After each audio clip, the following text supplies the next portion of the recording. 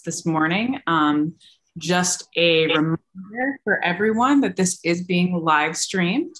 It's being distributed through YouTube and also through the audio channel. Keep in mind, if you're going through a noisy area, please keep your Zoom on mute. Also for our presenters, for the way that it streams through YouTube, if you could keep your sound off and your video off until you present, it makes it easier for people who are watching on YouTube for the amount of squares that they're able to look at. With that, I think we're going to jump straight into introductions and then over to our presenters. Up first, I'm Senator Maddie Daughtry. I'm the Senator of this commission. I represent Senate District 24, which are the communities of Brunswick, Harpswell, North Yarmouth, Freeport, and Pownal.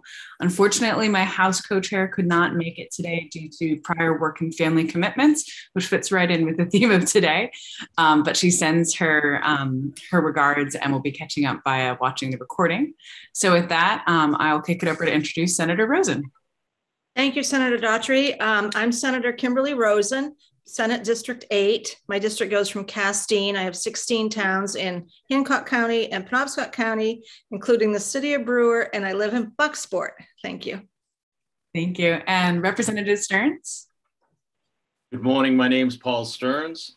I live in Guilford. I'm the House Representative for District 119, which is in Piscataquis County. And then I'm just going to go around how they show up in my Zoom screen. So apologies if it doesn't line up with yours. Charlie Mitchell, if you'll start. Oh, you're on mute. Hi, I'm Charlie Mitchell. I live in Gray and I own Bayside Bowl in Portland, Maine. Thank you, Charlie. And Sarah Bryden. Good morning. My name is Sarah Bryden. I am, my role on the commission is to serve as an expert on the industry. I've been doing leave of absence compliance work for more than 10 years. So FMLA and starting to get into more and more of the states that are doing paid leave in other parts of the country. So that's me. Thank you. And Drew Christopher. Hey everyone, my name is Drew Christopher Joy. I work at the Southern Maine Worker Center, and I'm here as expert on worker and self-employed people's issues. And I just want to apologize. I'm not at home and the internet where I'm at is not great. And there's also a loud noise. So I'm probably gonna keep my camera off a lot of the time just to be able to stay connected. Thanks everyone. Completely understood, no worries at all. And Commissioner Fortman? I am Laura Fortman. I'm the Commissioner of the Maine Department of Labor, and I'm here to offer whatever technical assistance I can. Thank you, Commissioner. And Wendy Estabrook? Good morning, I'm Wendy Estabrook. I'm a Director of Human Resources for LL Bean. And Barbara Crowley? Good morning, I'm Barbara Crowley, a retired pediatrician, and I work now at Maine General. I'm an endowment. I'm here to represent children and mothers. Thank you. And then Emily Ingerson? I'm Emily Ingerson. I own Ginger Hill Design and Build, and I'm a small business representative. Thank you, Emily. And then Bonita, are you able to unmute and introduce yourself?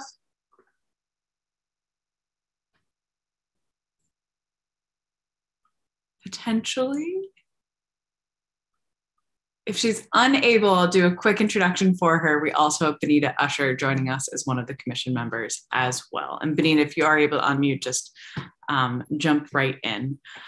So with that, we have another morning of presentations. Really grateful to different groups of folks who are going to be able to join us. And I think just in the interest of time, I'm going to jump right in. Up first, we have a presentation on the Maine Paid Leave Coalition proposal. We have Dusty Hoffman-Sprague, who is joining us as the coalition chair, and she's also being joined by James Mayall from MECEP, who's also been working with them as the coalition. After that, we will be having a presentation from the Maine Chamber and U.S. Chamber of Commerce, and then we'll additionally be having another national perspective with the presentation of the fundamentals of paid leave programs from the National Conference of State Legislatures. But with that, I think, Dusty, if you're ready to kick it off, I will pass it right over to you. Hello, I think I'm ready. Thank you so much for inviting the coalition. I'm just delighted to be here, and I really have to thank you for your excellent work so far. It's been exciting to watch. So thank you all for being here and committing the level of time and energy that you're putting into this work. So we appreciate you. I am Desti Homan Sprague. I'm the executive director of the Maine Women's Lobby. The Maine Women's Lobby has been working on gender equitable and gender just legislative advocacy since 1978. And we have been working on paid family and medical leave for almost the entire duration of that 43 years. We were at the lead of implementing Maine's unpaid family and medical leave program in the late 80s. We were out ahead of almost every other state and the federal government. So we are delighted to still be doing this work, leading this work, and are the leaders of the Maine Paid Leave Coalition. So we shared a couple of weeks ago or a week or two ago, a presentation about our coalition as well as our core coalition's values and what we really hope to see in a comprehensive universal program. So I'm going to go through a lot of what you've already seen, but hopefully with more pictures, an opportunity for questions. I can't promise to be as funny and engaging as the Colorado guy. Sorry about that. He was really an ace presenter, so I'll do my best. I'm going to share my screen here and go through slides. So there we are. Everybody can see that? Perfect. Great. About the coalition. We are a group of partners working together to create comprehensive leave. There are many of us. We have a significant partner list. This is a lot of words for one page, one slide, and that is because there are 27 member organizations, as well as a number of small businesses who support this issue. You'll see that it spans everything from folks who work on interpersonal violence to organizations representing kids, representing families, representing employers, working on issues of aging, caregiving. And that is really because absolutely everybody in Maine is potentially stands to benefit from the creation of a program. So together, these organizations represent hundreds of thousands of Mainers. We know also that we are not alone as a coalition in supporting the issue. 75% of Mainers support the creation of a paid family and medical leave program. This is from a statewide survey done through the Pan Atlantic Omnibus survey, which I think most folks know. They're the only survey outfit in Maine that is ranked by 537, the nonpartisan political survey firm. So we know that 3/4 of Mainers support the creation of a system. We know that that spans every political affiliation. And we also know that it spans geography. In fact, folks in CD2 support paid leave even more highly than folks in CD1. So we're a broad coalition, and that is part of why we bring to you proposals that span a lot of different issue areas and values. I'll talk briefly about our coalition values and principles. These are values that we all as a coalition have come together and want to make sure is at the forefront of our thinking about a paid family leave system. Because we represent so many needs, it gives us an opportunity to really think about what is comprehensive and what serves every population. You know, if we were really primarily just representing elder care folks, we might only be thinking about issues related to that. Because we have such broad representation, our values are quite wide and broad. So we believe that policies should be universal and that all workers should have an opportunity to participate. And we see in other states that when there are carve-outs or complications to the program, it actually potentially makes it more expensive or less sustainable. If everybody pays in and everybody benefits, the program is more likely to be successful in the long term. And I've included here a few links to folks who are storytellers within our network, just to kind of put a few human face on the words. So you'll see here, this is Stephen, a veteran who, and we don't often think of veterans as part of paid family and medical leave. And so Stephen, really thinks that, that veterans need to be participated. And so that's what we think of when we think about universal. We think that programs need to be gender inclusive and gender responsive, and not relying on sort of traditional categories of families, wives, husbands, et cetera. And so we know we've heard from Dana, whose family is made up of same-sex partners. And so that gender responsiveness is really important to them. Programs should include job protection. Workers won't take leave, even if they're entitled to leave, if they don't know that they can come back to the job that they've left behind. So this is really a critical piece of any kind of plan. And we've heard from Andrea, who had access to leave, but it was not job protected leave. So she actually wasn't able to come back into her role, even though she was paid after she experienced a stroke in her 30s. Obviously, nobody expects that kind of health experience in their 30s, and we can't plan for it. She ended up having to go back to work despite her doctor's orders because she didn't have that job protection. Plans should include all kinds of families. You all talked last week, and we really appreciated hearing from you about your commitment to ensuring that a lot of different family types are included. We know that Maine has families that run the gamut, and that we need to have a comprehensive definition to make sure everyone is included and that it really reflects the reality of Maine. So here's a story from Katrina, who's a foster parent. In some areas, or we see programs that don't really include foster parents, for example. And so that's not taking into account the expansive experience of what family is.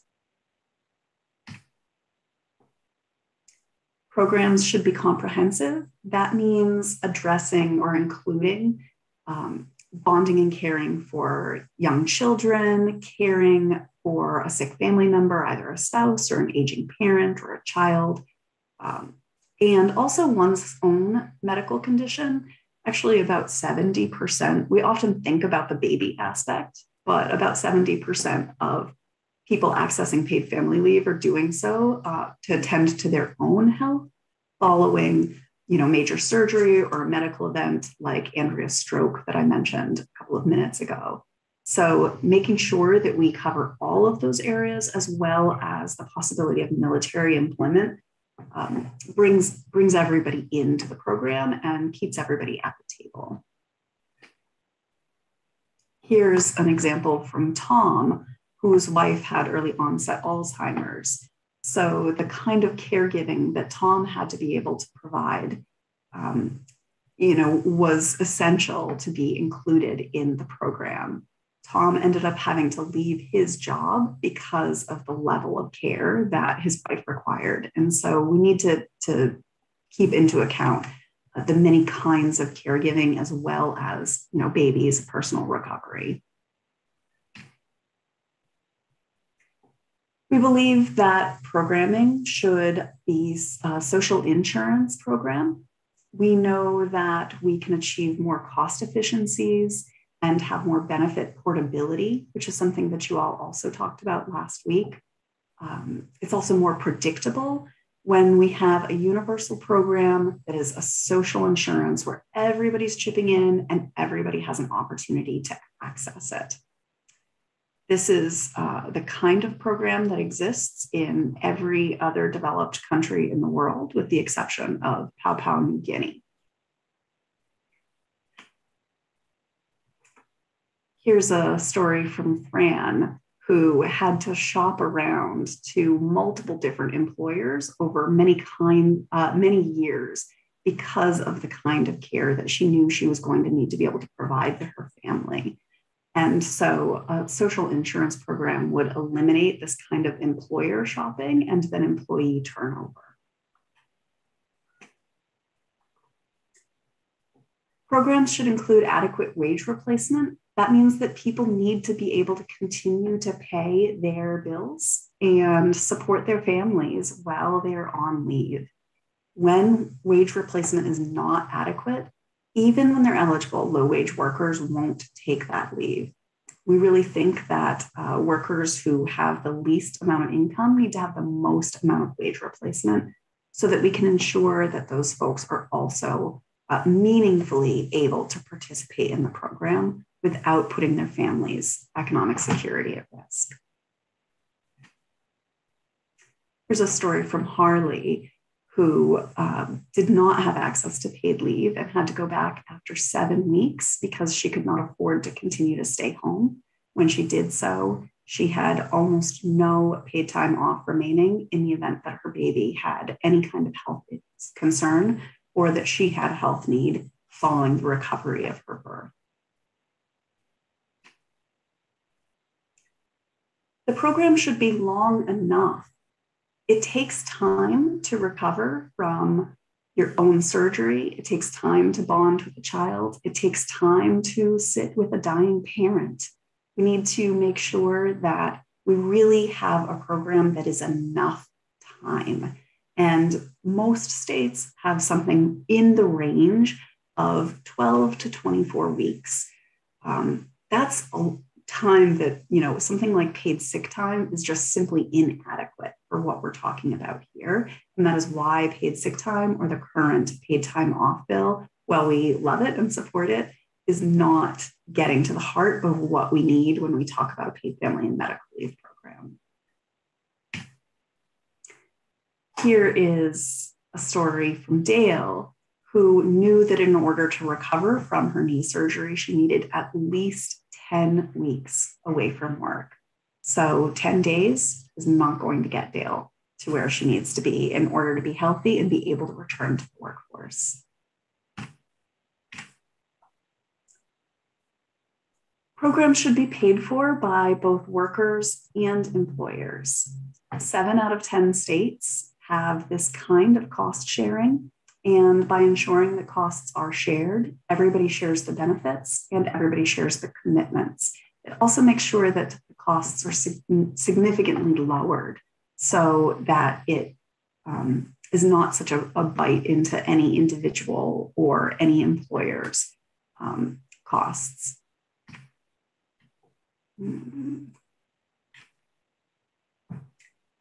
Here's a story from Lindsay, who did have access to paid leave, and it ensured that after she had a major health situation, she was able to continue to stay with her employer. So we know that the employer continued to benefit from having her ongoing employment and not having to pursue hiring, turnover costs, et cetera. So it really is a benefit to the employer to be able to keep those folks on board in the organization or in the company.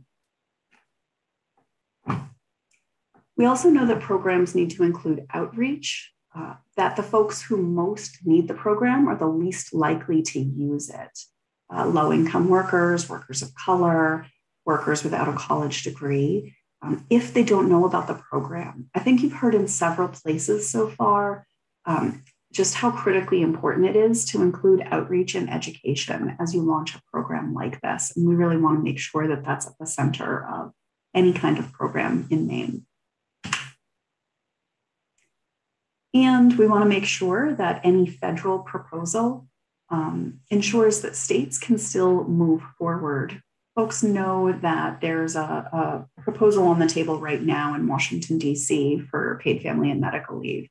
But this is a great example of why we want to make sure that state and local programs can work together. What they're talking about at the federal level is 4 weeks.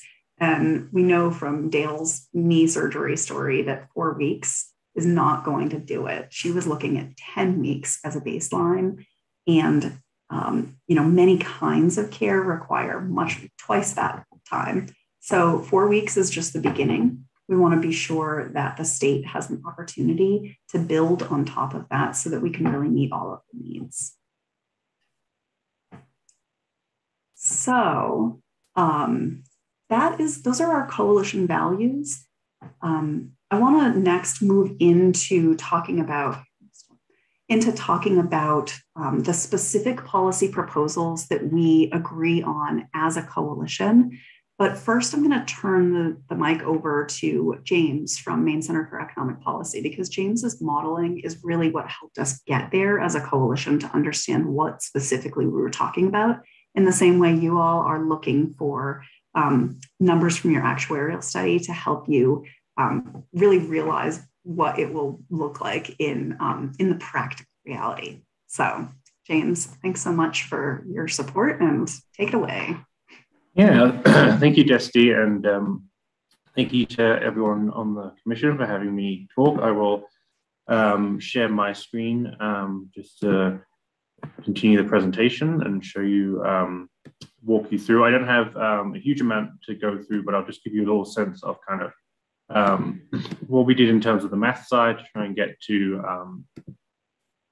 the kind of cost estimate for the program, that sort of thing. So I've worked with the coalition to try and look at sort of what it might look like to have to figure out how much it's going to cost to put in a paid family medical leave program.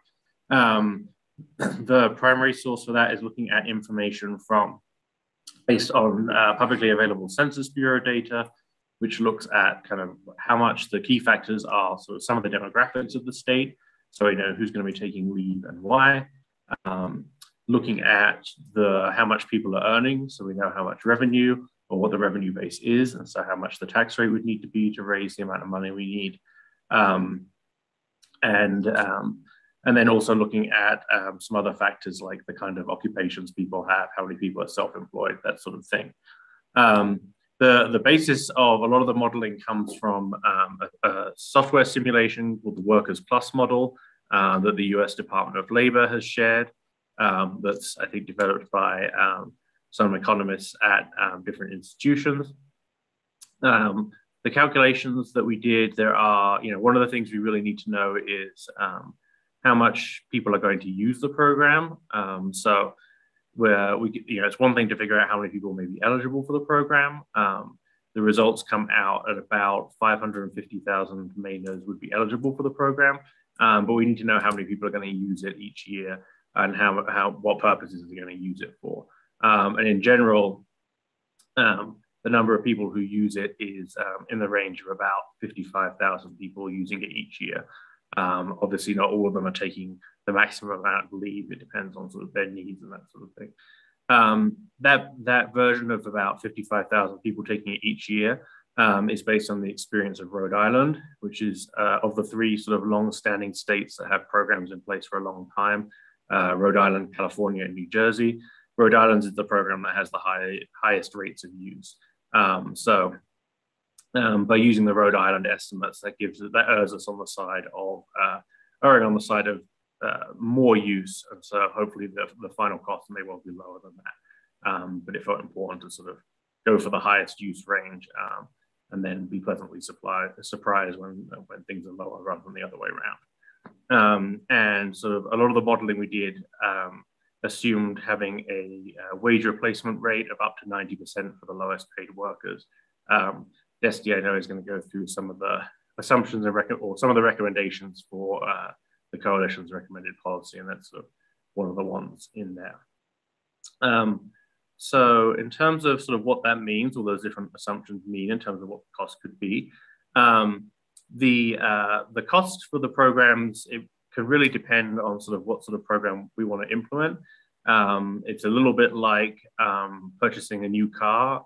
There are a series of different base models you can look at. And those are primarily kind of if you're looking at a program that is 12 weeks or 20 weeks or 24 or anything in between those. That's kind of the basic amount of cost you're looking at. That's the biggest factor. But then there are a bunch of different inputs that you might want to put on. So some of those add-ons might include making sure that people have access to safe leave.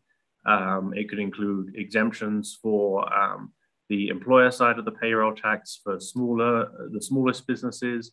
It could include access to leave for people who have been unemployed for a short period of time. So there are a series of different things you can add on to sort of customize the policy And those all generally increase the cost by little amounts on top of that fundamental decision of how many weeks you're going to have. So sort of based on the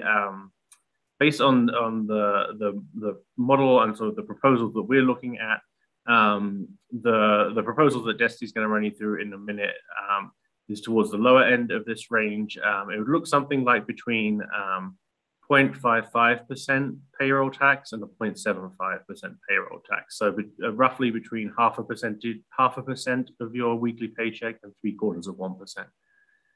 So if you're a worker, an average worker in the middle of the wage range in Maine, you're earning a weekly wage of approximately $1,000 a week.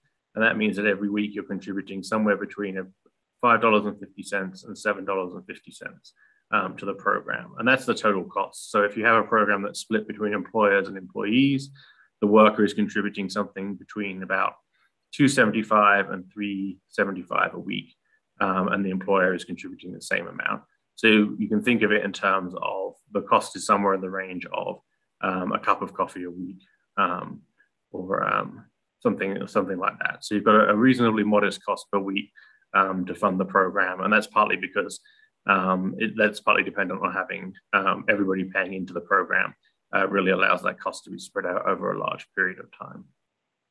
So those are sort of the fundamentals in terms of how much it's going to cost. I'm certainly happy also to walk through with the commission in more detail that, and I will send over a written version of the proposal that has some of that laid out in more detail as well.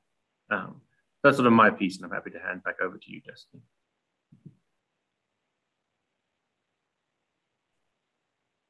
Okay, thanks so much, James. And I will say, you know, from our perspective, as we were going through with our policy subcommittee, that having that kind of information at hand and being able to see those numbers, like if it's 16 weeks, then here's what the base cost is. If we add on 20, here's what the cost is, was really helpful for us to be able to make good decisions about how we wanted to move forward as a coalition. So I will move forward. Thanks for that. Okay. So we have, I think, 5 different specific proposals. First is the length and nature of the leave. So as I said, when I went through the values, those are our general collective values. Every member of the coalition signs on to those when they join the coalition. But we wanted to move forward with much more specific proposals for your policy framework, and that's what we have here. So for the length and nature of the leave, we're recommending 1 bucket of leave for all standard leave purposes, with a total cap of 20 weeks. Some states have a certain amount of leave for recovery and bonding for a new baby, a different amount for family caregiving, a different amount for personal recovery. Then you get into, you know, complications when we talk about different kinds of recovery, like how many weeks does surgery merit versus something else. We really think that this kind of overall bucket simplifies the program, makes it make more sense for everyone, makes it easier to administer because there are not so many different pieces happening, easier to communicate about, and make sure that it's more equitable in terms of the different kinds of populations who need to access the leave. So we think that bucket, you know, it's the kind of thing that worked for our coalition because our coalition recognizes the many different kinds of need for leave. And that was something that we could really be unified around. And we think that suggestion is a great place for you all to consider your work. There are other states that do this. Massachusetts, for example, they have 2 different kinds of like a medical leave or other kinds of leave, but that unified bucket does exist elsewhere.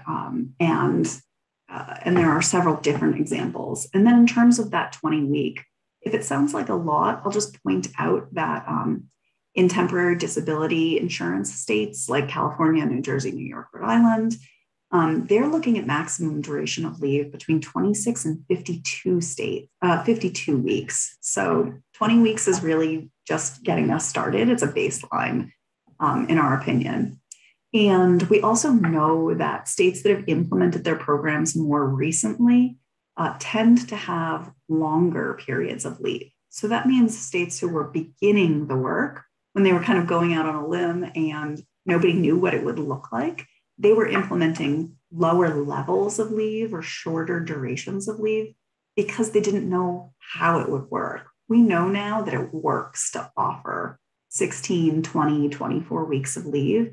And so as states come online with their programs, they're offering those longer duration because we know it's possible.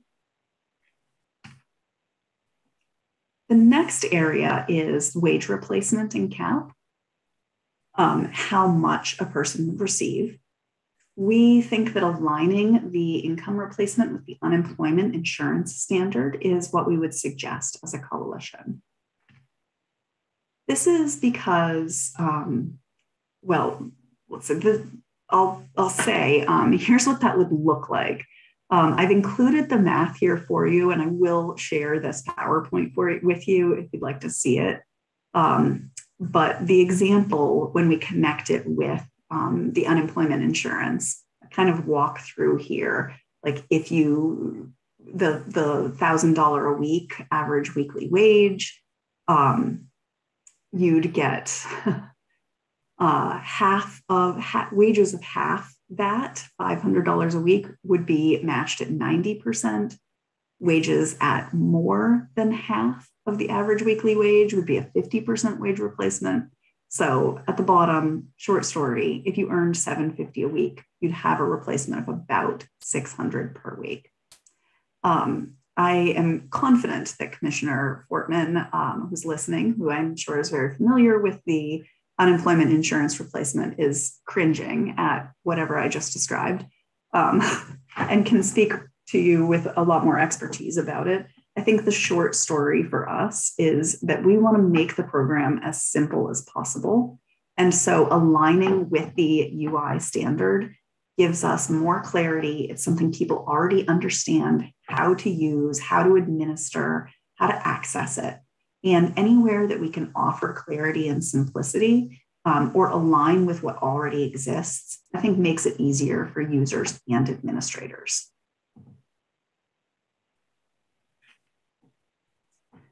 The next recommendation we have is around the payroll tax cap.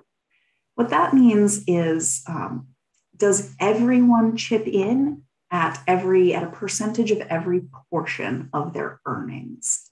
Some systems like Social Security only have a payroll tax up to a certain percent of your income or up to a total dollar amount of your income. We recommend that there should not be a cap on payroll taxes, that all payroll taxes should be subject to a paid leave payroll tax. And this is really because we want to make sure that folks of all income levels chip into the system, so that the overall payroll tax is very low. This is not unheard of to go ahead and tax every portion of the income. Washington, D.C. has no payroll tax cap, and that means they have a really high-end program that is only a rate of 0.62. So if you remember back from James's comments about what that rate means, that translates into about $6.20 per week per employee on the average weekly wage of $1,000 per week. If you cap that, you obviously have to collect more from everyone in order to meet the full need. The next piece is around the employer and employee contribution. So who's paying for the program? We suggest that both employers and employees chip in 50% to the overall program, but that small businesses be exempt from the employer side commitment.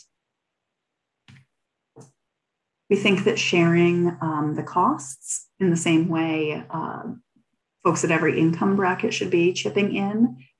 We think that sharing the costs keeps the costs low for everyone.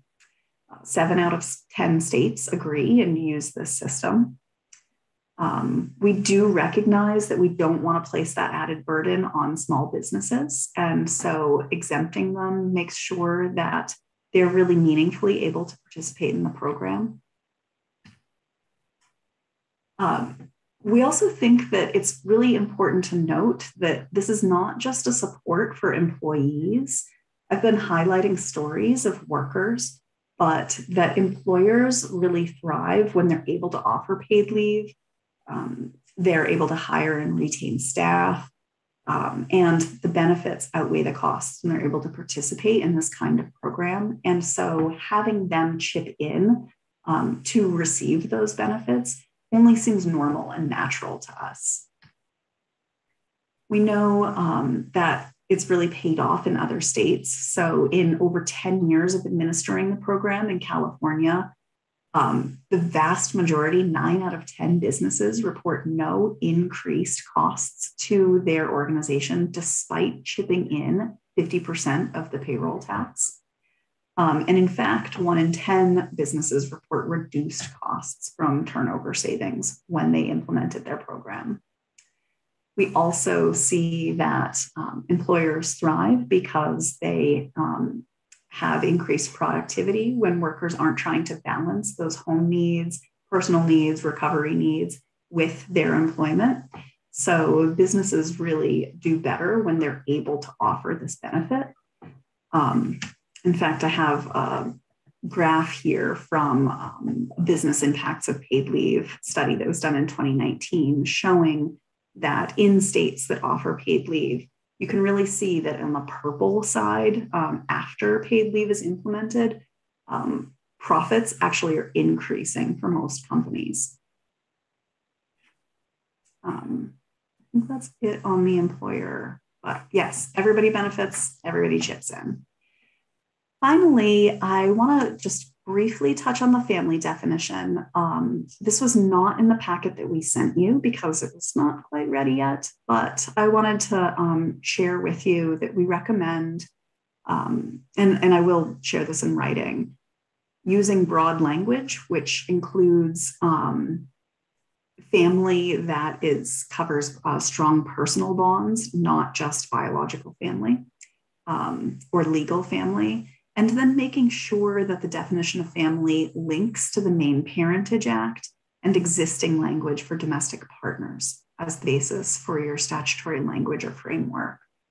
This was proposed by our partners at GLAAD and the LGBTQ Policy Committee because A, it's inclusive of the many kinds of families in Maine, as you all discussed last week, but also by connecting to those existing laws in Maine, it ensures that that language that's been really carefully crafted by lots of stakeholders is used and brought into a policy framework, and that anytime updates are made to that language, it automatically would update in the paid leave schema.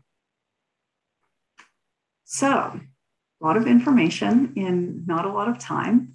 But I'm happy to entertain your questions, and James is still on with me. So if you have questions about the math, I'm sure he's happy to jump in as well.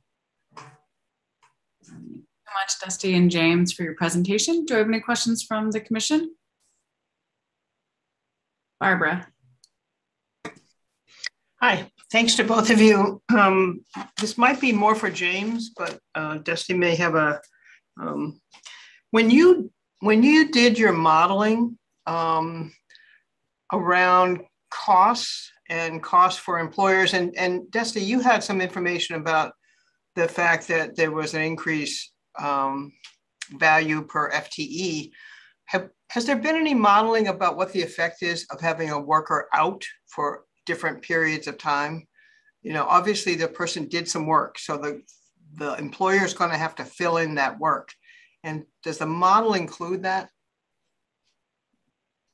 The figures that I gave do not include that. There is some information I can get you, and I'd be happy to share with the commission on that. I think what some folks are able to find is that, the advantage of sort of the advantage of workers and employers paying into the system sort of in advance in those small amounts is that they're then not paying the employer's, the employee salary while they're out, which makes it a little easier to fill that in. But yeah, so there are some trade-offs in terms of, having to hire somebody new for that short period potentially, but also not losing that employee who's out over the long term. So I don't have those to hand, but I'll send the commission a few things on that for you. And a second question for you, James, is it'd be helpful for me to see if there's a graph that would say what wage replacement would be, and it would be higher at the lower income, and then at some point it kind of flattens out. Do I have a correct understanding of how that would work? At some wage level, you wouldn't go above it. Is that right? That's right. Yeah. Yeah. So and I have a graph of that wasn't in the slide. I can send that along to folks as well. But you got it right that the lowest wage employees are going to get 90% of their wages back. Most folks are going to get, somewhere between that 90 and about, 90 and 2/3. And then there are some folks who are going to get less than that, who are at the very high wage at the end of the wage spectrum, because the replacement wage is capped. So I can send you that chart. Great. And finally, Dusty, I really appreciate your principles, and you incorporate this in almost every principle that you did. But one of the things I really appreciated and would almost call it out as a principle is that the value of simplicity in administration. I think that really needs to raise up to a principle, because we all know programs that have really gone under because they've been too complicated to administer. So again, but I appreciate the principles as you laid them out. That was great. Thanks. I thank you for that question. And I will say, as a policy subcommittee, and I want to flag that included myself and James, staff from the Employment Law Association, Maine Equal Justice, and MPA, as well as the whole coalition chipping in. We actually grappled with the UI standard, not because it isn't an excellent standard, but because it's a little more confusing. It doesn't just automatically make sense to folks. And you heard me stumble over that slide, and I understand the content, right? We ultimately decided that because it already exists, it is the simple approach, but that the principle of simplicity was absolutely at the front of our conversations. Thank you so much, Dusty. I have Wendy and then Commissioner Fortman. Thank you. Just building on that question and even your response, I'm sure many employees are very familiar with the UI standard, but having said that, I'm sure that many are not.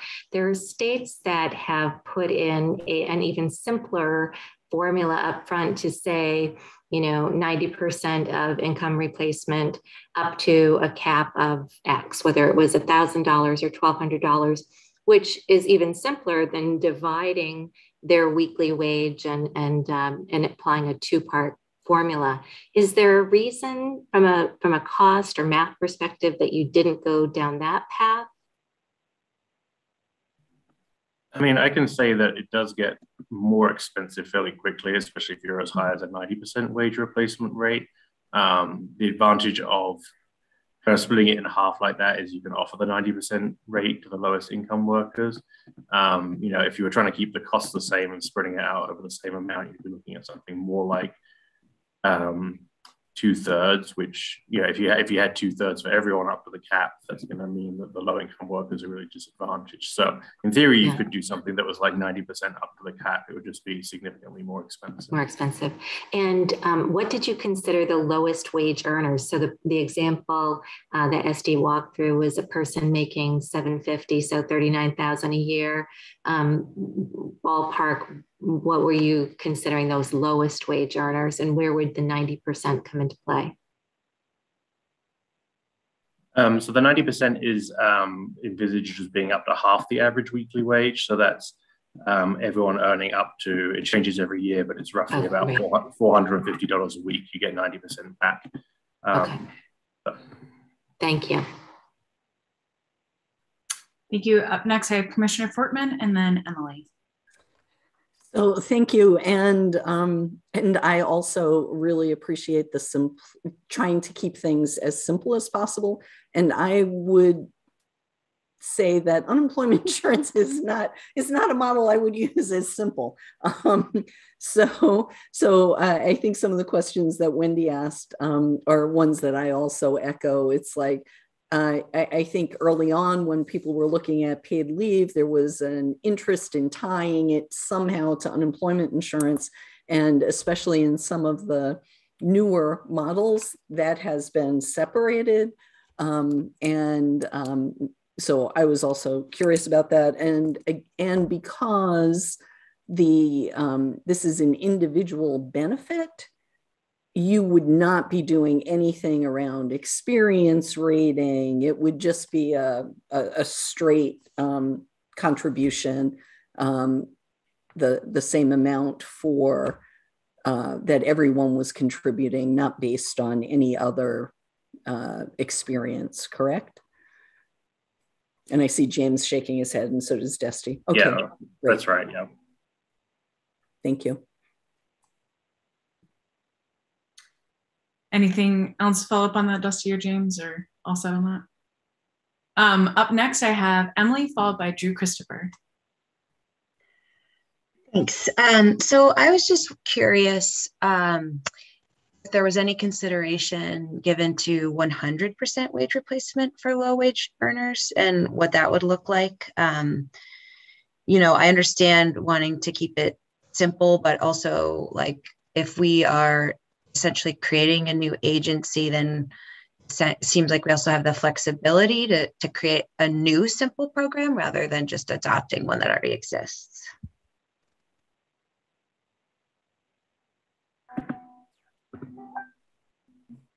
Yeah, I mean, I can say certainly from like the math point of view, there's no reason you couldn't have 100% wage replacement for the lowest income workers. Yeah, I think sometimes the consideration has been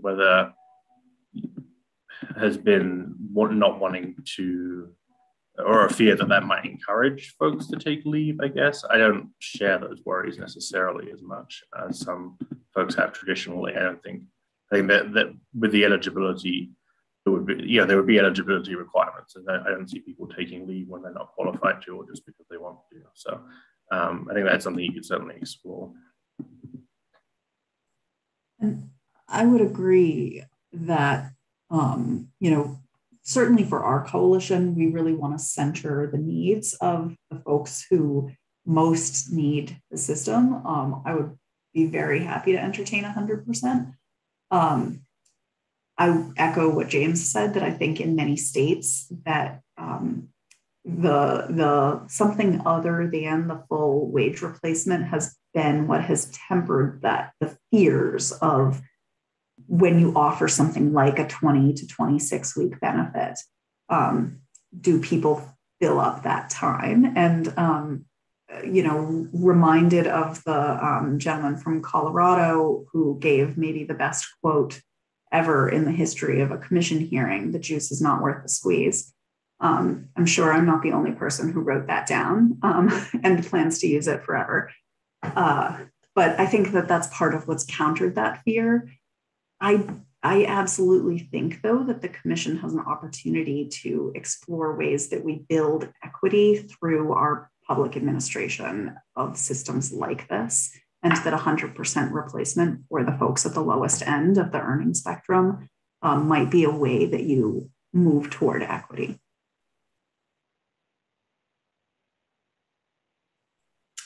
Thank you. I have Drew Christopher, followed by Sarah.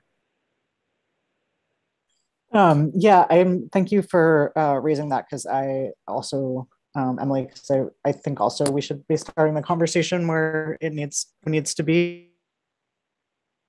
When it comes to low wage workers, that's actually really what is going to get people. So thanks for raising that. The question was specifically about the family definition, and I'm not familiar with those definitions, and wondering if it makes sense. Like when we were looking at paid sick time. I know we were going sort of with the federal definition of family, which is this like related by blood or affinity. So anyone with a close association that is family-like. And just want to make sure that we're aiming things broad as that. Curious if the statutes that you raised are that broad. I think that the statutes that I raised would need also to be supported by another piece, which would be that blood or affinity or, familial-like bonds. So I did not share that in writing, and I will certainly do so immediately. And then you can have a look. But I agree that it does need to be, and I thank you for raising it, that it needs to be connected to existing statutes and then add other language to ensure that it includes all kinds of families. Just to follow up on that, like I do, the definition that we pulled around that when we were working on paid sick time, I think actually is the federal government's definition. Broad,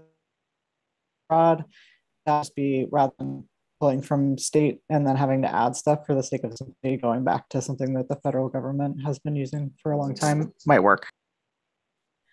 And Drew, Christopher, I just want to say, I think we got most of your question, but if your internet does get spotty and you do want to ask something, you can also type it in and I can read it out loud if your internet goes down.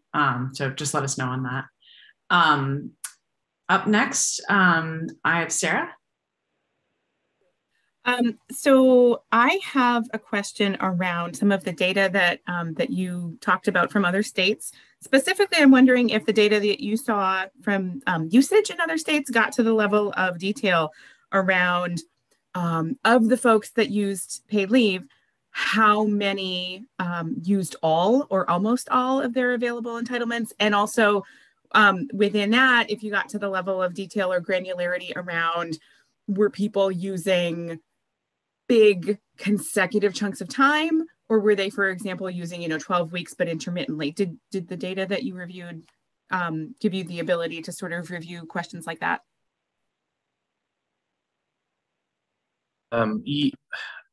Mostly on the first part of that question. I think most of the states have information on that, so they depending on which program it is, they break it down a little differently. But they, as far as I remember from the reports, and I can send the commission the reports and the highlights from those, they show kind of which kind of leave people are taking. So whether it's family leave or medical leave or for their own health, the average number of weeks that people are taking.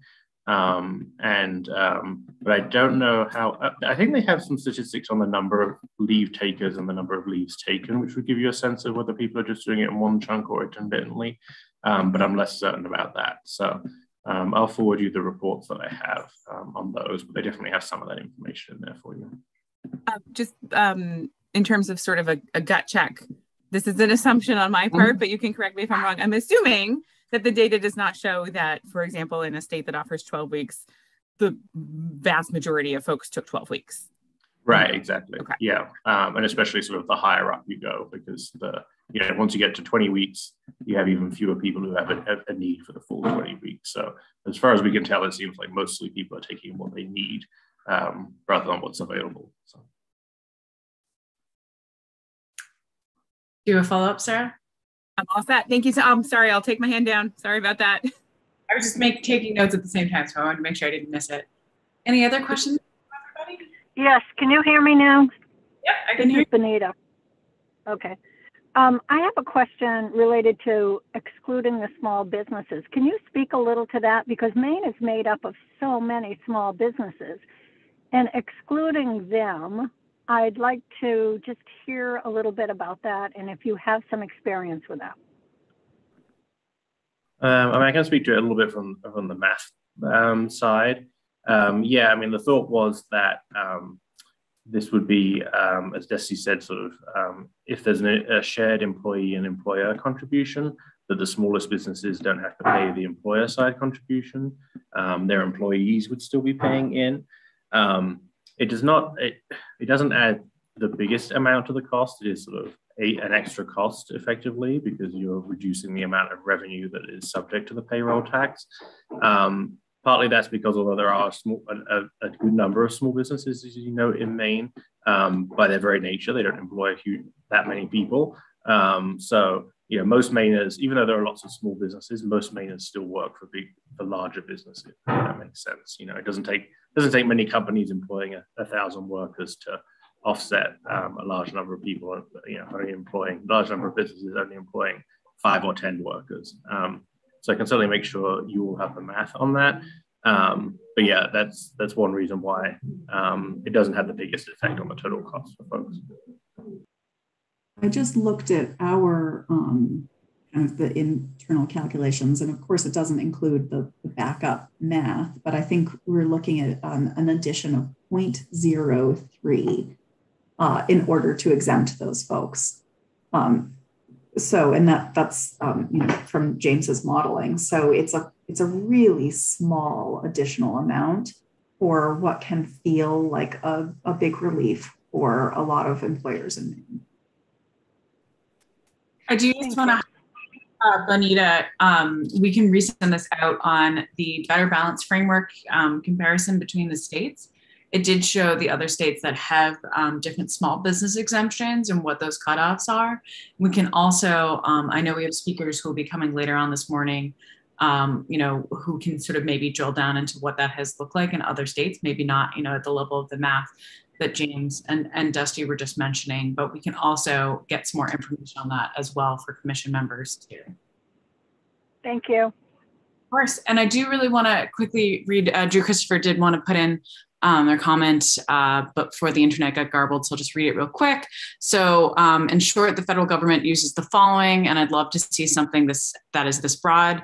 They say an individual related by blood or affinity to the employee whose close association with the employee is the equivalent of a family relationship.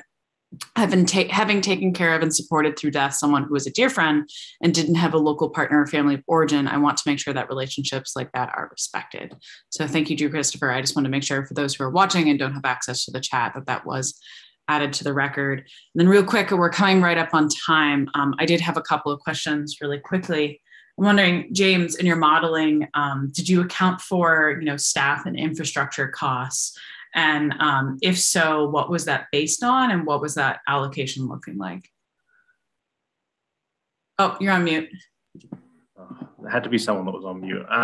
Yeah, I did that. Those costs that I laid out there did not include the startup costs. I think the Maine DOL has had a few estimates from prior bills on what startup costs might be. I think one of the most recent ones is that sort of setting up a system could cost sort of a one-time cost of about $35 million. I think there could be ways that we might be able to reduce that from that baseline estimate. Other states have had some pretty good success in thinking innovatively about how to set up systems. And then there's a relatively small kind of ongoing cost for staffing as well of, I don't remember the amount off the top of my head, but I think it's in the range of like 3 to 5 million a year for staffing. So you would ultimately want to add that on as well, but I'm sure DOL and the Office of Fiscal and Program Review could help estimate that as well. Thank you, James. Just to clarify, the ongoing costs that you're mentioning that you're estimating were not included in the premium calculation?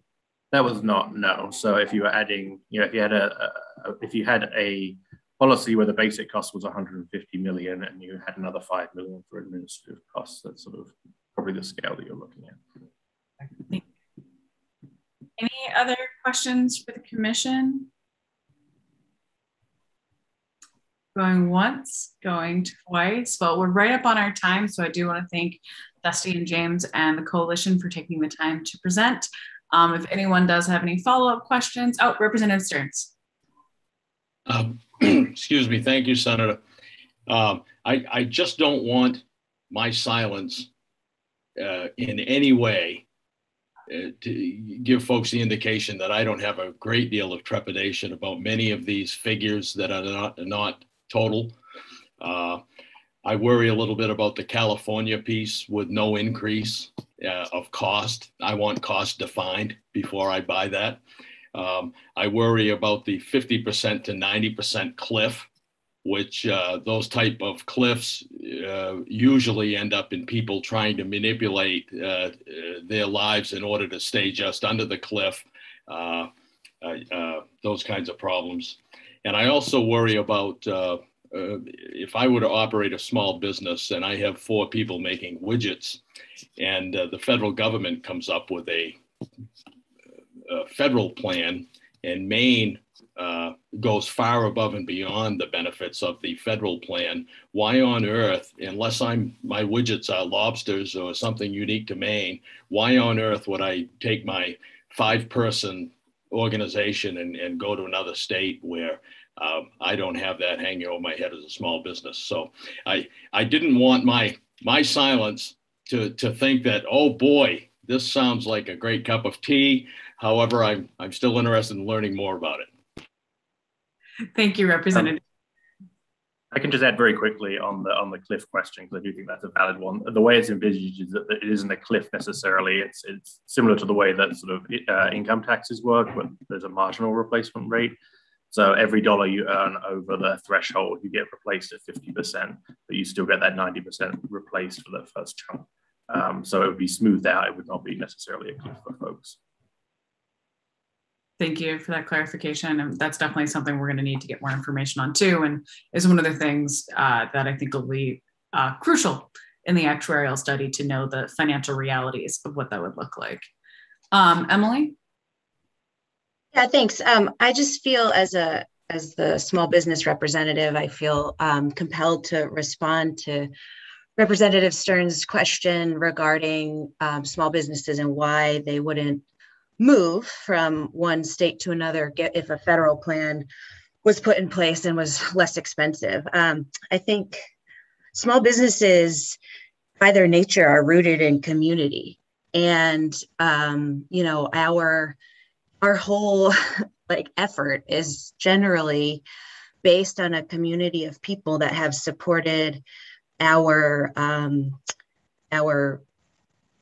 roots all the way up to where we are now. So I don't think it's realistic to say that a small business would move to another state simply because there was a premium that was $5 more a week in Maine. I think that's a pretty far-fetched scenario. And I think small businesses tend to care about their workers on a almost a familial level.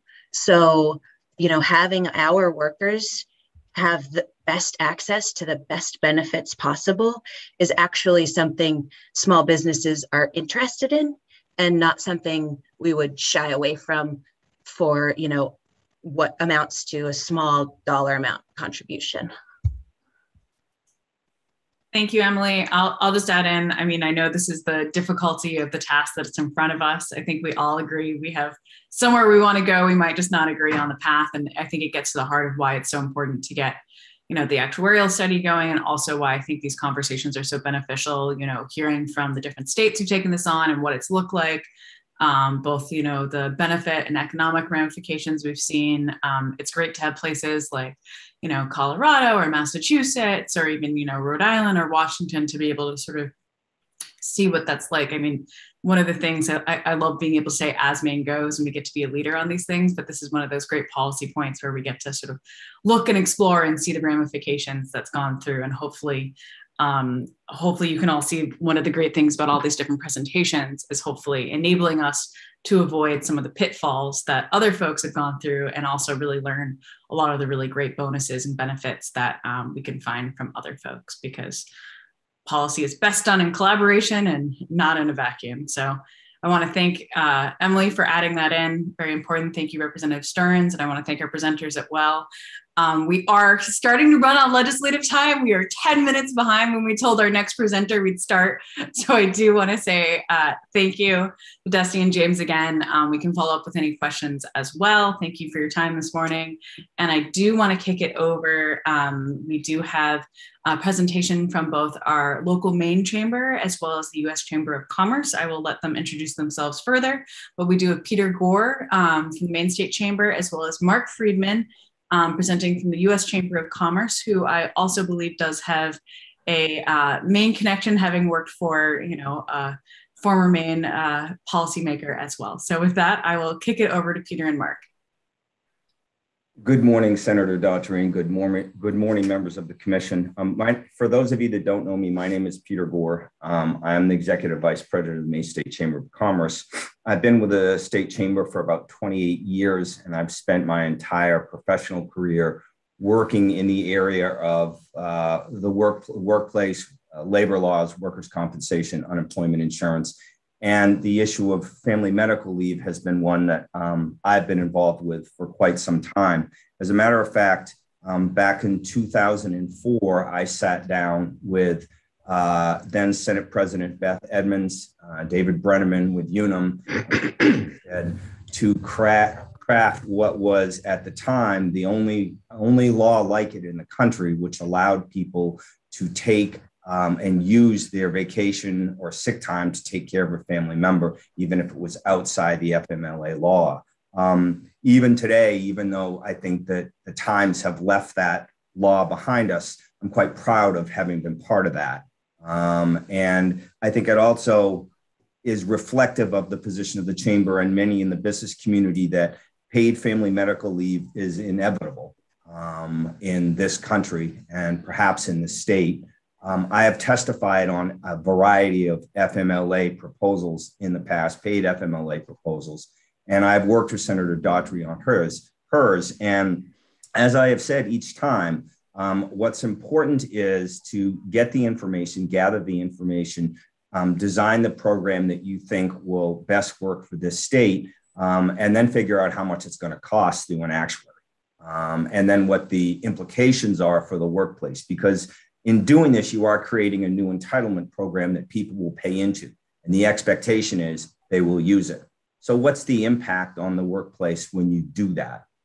There are some things to keep in mind, and you know some of this, but it bears some repeating, and I'm going to say a few of these things before I hand it off to Mark. In Maine law, our state FMLA statute begins with employers with 15 or more employees. That's vastly different from what most of the rest of the country uses. They either tie if they have a state law, it may be less than the state law of 50, it may be 25, but at 15, we have one of the lowest thresholds in the country for FMLA law. I've got somebody checking on this figure, but roughly 80% of our employees in the state work for a small business with 20 or fewer employees. That's a huge number, and it's somewhat different from what you just heard in the previous by the previous presenter.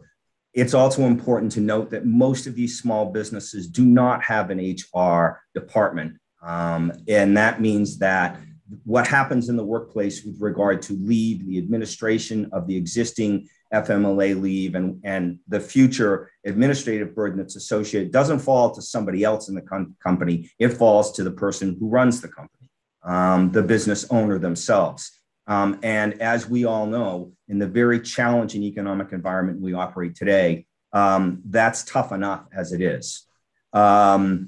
Existing FMLA is not without its issues in the workplace. Before I did this presentation today, I reached out to a number of employment law attorneys, folks who work with businesses, to say, what does FMLA present as a problem? And there are issues in the workplace regarding FMLA around issues of performance, accusation of job retaliation, the ability to get one's job back. That does happen. But by far the largest problem in the workplace with regard to FMLA is the use of intermittent leave and how it impacts the workplace, keeping track of it, disputes over it, et cetera, et cetera. Intermittent leave is definitely an issue. Things to consider as you go forward. I think it's already been discussed what your definition of serious health condition is going to be. And who is a covered family member? You just heard a presentation of a very broad definition. Others would like a very narrow definition. Over the years, Maine and the Maine legislature has their definition. They've expanded it when it's necessary to meet the challenging or the changes in the dynamics of the workplace and in the family. But they haven't allowed it to get too broad. We think there's a sort of sweet spot in between. I'm not sure I can tell you what that is. But whatever that is, it has to be taken into account on the financial end of it. In other words, the broader the spectrum of people that become eligible for leave, the more likely that is that people will actually take the leave, and that impacts costs. There is something that's important to remember, and I'm going to say this one more thing before I hand it off to Mark. I mean, it was touched on a little bit previously, but in a time of a critical workforce shortage in which almost every employer in the state is operating. I mean, I heard it yesterday. I hear it almost every day. And those shortages are in every sector of our economy. Employees are out on leave, whether it's paid or unpaid. It impacts, or I guess what I would say, the business of the business doesn't change. If you are making a widget, if you are delivering a service, if you have a product that you need to get out, that doesn't stop. If you have contracts that need to be fulfilled, whatever that is, that doesn't change when people are out of work, whether they can't hire somebody or whether someone goes out on paid FMLA leave or unpaid FMLA leave.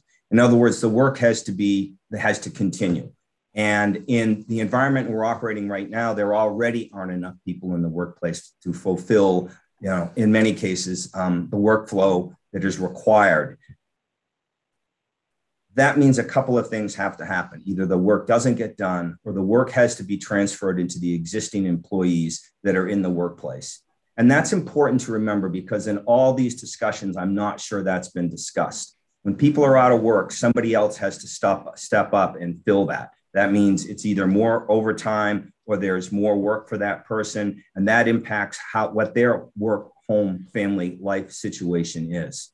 And that creates its own set of problems in the workplace. So I haven't heard that discussed anywhere. I hear it from employers. I think it's important to put on the table before you go forward. And again, in the totality of what you're trying to do and the programs that you're in the program you're talking about, these are all important discussions to have.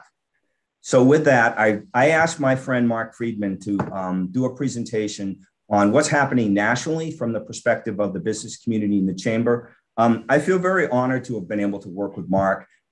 He is the Vice President of Workplace Policy in the Employment Policy Division at the U.S. Chamber. Believe it or not, in the U.S. Chamber, Maine is the only state chamber that is represented on a couple of the major policy committees that they have. And I was lucky enough to be chosen as that person. And so I got to work and know Mark. He's been a wonderful resource and asset to me and to the chamber. Before joining the chamber in October, Mark was the regulatory counsel before the Senate Small Business Committee, chaired by both Senator Kit Bond and our own Olympia Snowe. He does have some Maine roots. He does have some understanding of what goes on here in Maine. I think you'll find his presentation interesting and eye-opening, and I want to hand it off to Mark, and then I'll be glad to answer any questions you have. Mark? Thank you very much, Peter. Good morning, members of the commission, Senator Daughtry. Thank you for giving me a few moments here to just talk about what we've been seeing in the question of paid family leave in the other states. Peter actually hit on several of the points I was going to make, but I think I'll make them to sort of associate myself with those remarks anyways, as we used to say in the Senate. To begin with, I want to just make clear, Peter invited me to spend some time with you, but I'm not here speaking on behalf of the Maine Chamber. We've had various conversations and we are in broad agreement, but he is his own person and I'm speaking for the U.S. Chamber. At the U.S. Chamber, our position has evolved. We were previously in the basically just say no mode, and I was often that person just saying no. And now we are much more in the is there a way to say yes mode with regard to paid family leave. As Peter mentioned, there is, I think, a sea change happening here, and we are in fact being led by our members, particularly those who operate across the country and in multiple states who are looking for a simplified national style platform that they can use to avoid some of the patchwork effects that have been developing out in the states. My purpose for coming before you this morning is to help you see some of the issues that we think you need to take into account and hope the commission can move forward in a responsible way. As Peter noted, you know, there are better and less good ways to do these types of programs, and we hope to focus the Commission's attention on some of the ways that seem to have made some sense and some of the issues that we think need to be addressed. I guess I'll just sort of start by saying the question of desirability of leave is not on the table. We understand the need for leave. We're all people too. We all, you know, have moments in our lives where we need leave, and we understand the desirability of it as a benefit. And this is why you see employers offering it as a benefit. In general, we believe those who can do. So that typically is some larger employers or employers with a certain amount of resources that can apply towards the question of providing paid leave. The challenge is always, how do you create a universal benefit that is fiscally sound and respectful of employers' needs to have employees available, and yet generous enough to be helpful to employees. Peter has touched on some of those questions about having employees available. Representative Stearns mentioned the fiscal issues earlier. These are very important questions that the Commission needs to find solid, defensible answers to before they can recommend an overall approach. And as Peter has highlighted, in general, we see small businesses as having the biggest problems with a paid family leave benefit.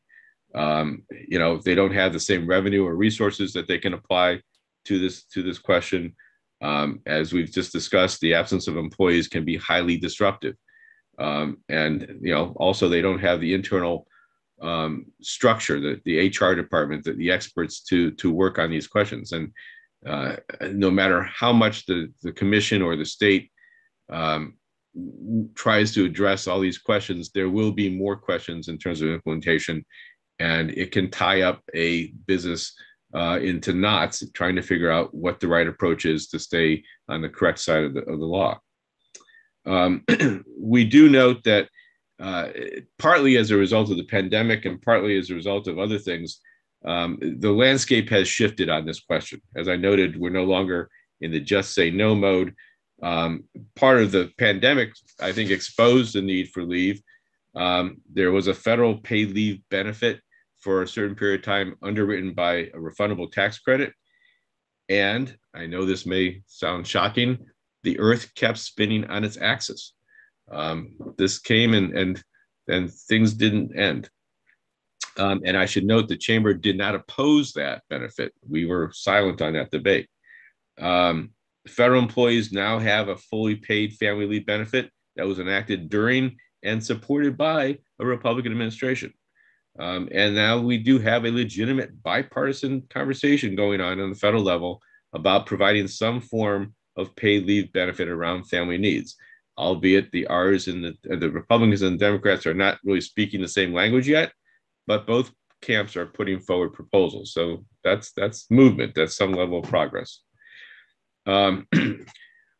Getting down to where employers have had problems with the current FMLA system on the federal level, and also by extension into some of the state questions. Fundamentally, and I think Representative Stearns sort of put his finger on this, there are no free lunches. This is a expensive benefit, and it needs to be considered in that light. Even if the benefit is administered in what I usually compare it to as a UI style program. And here I want to be clear, I'm not linking the two benefits together as was mentioned in the previous discussion, but just the UI model is used here where there's money collected and then employees have a triggering event from which they can draw benefits. Even if it's handled at the state level like that, you still have problems within the individual employers. As I mentioned, you have administration costs on the employer side, just figuring out what you have to do and keeping people processing their claims. And as we mentioned again, taking people out of the workplace requires a shuffling of workloads in some ways, either more overtime or other people have to step up and work longer hours. As we've said, the work doesn't go away. It still happens, especially if you want to remain in business. I should also mention, and this is somewhat awkward, but there is a potential for misuse. We have seen it even in the unpaid FMLA world, And certainly if you start talking about a paid benefit, we could expect this to happen. And here it's a very challenging question because employees talk to each other. And they'll say, hey, I was out on my FMLA leave, ha, ha, ha, went deer hunting, or some other such use of the leave that wasn't appropriate. And then that leaves the other employees in an awkward position where they feel like someone's taking advantage of the system and they're not. And sometimes they'll go to the employer and say, hey, I just heard this. And the employer is really hamstrung. At that point, they really don't have a good answer, because unless they want to challenge an employee and call them out, they can't really come down on them for misusing the leave. And there's a really awkward morale question there. People think that people are taking advantage of the system, and there isn't much recourse. I'll be clear, these are exceptions, but they do happen. And I think we could anticipate them happening in the context of a paid leave benefit. There are also the questions of, as I mentioned, fiscal solidarity. Once you institute an entitlement, as Peter identified this, it's everlasting. And that means you're probably going to find yourself needing more revenue over time, means more taxes on somebody. Even though I understand that you're considering this in the context of employee contributions right now, the potential exists for those contributions to include employers. And once again, we talk about the small businesses here as being the most significantly impacted. I'll also mention that once you create this entitlement, there's a real expectation that the uses for it will be expanded. We had an interesting conversation about the definition of a family. And let me just be clear. I understand that the notion of family is something of an elastic term, maybe evolving. What employers need here is clarity, is some sense of limits and definitions so that they don't have to guess whether someone's really got a true familial relationship.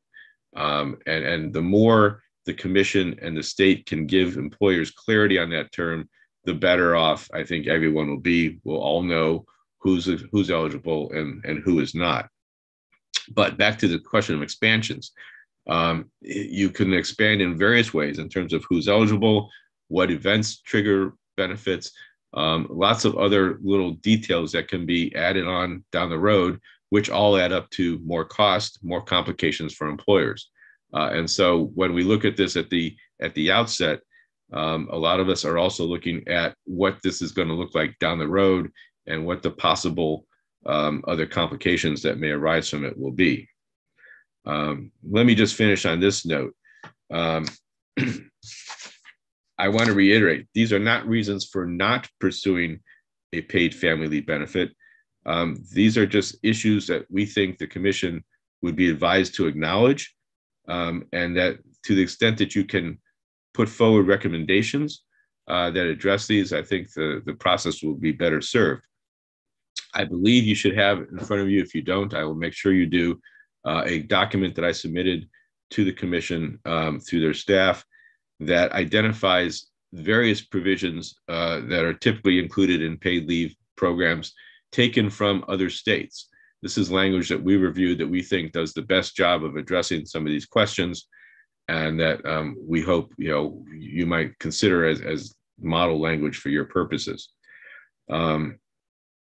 And let me just, one other point I just want to finish on, because we've had a little bit of discussion about it already, and that is the small business question.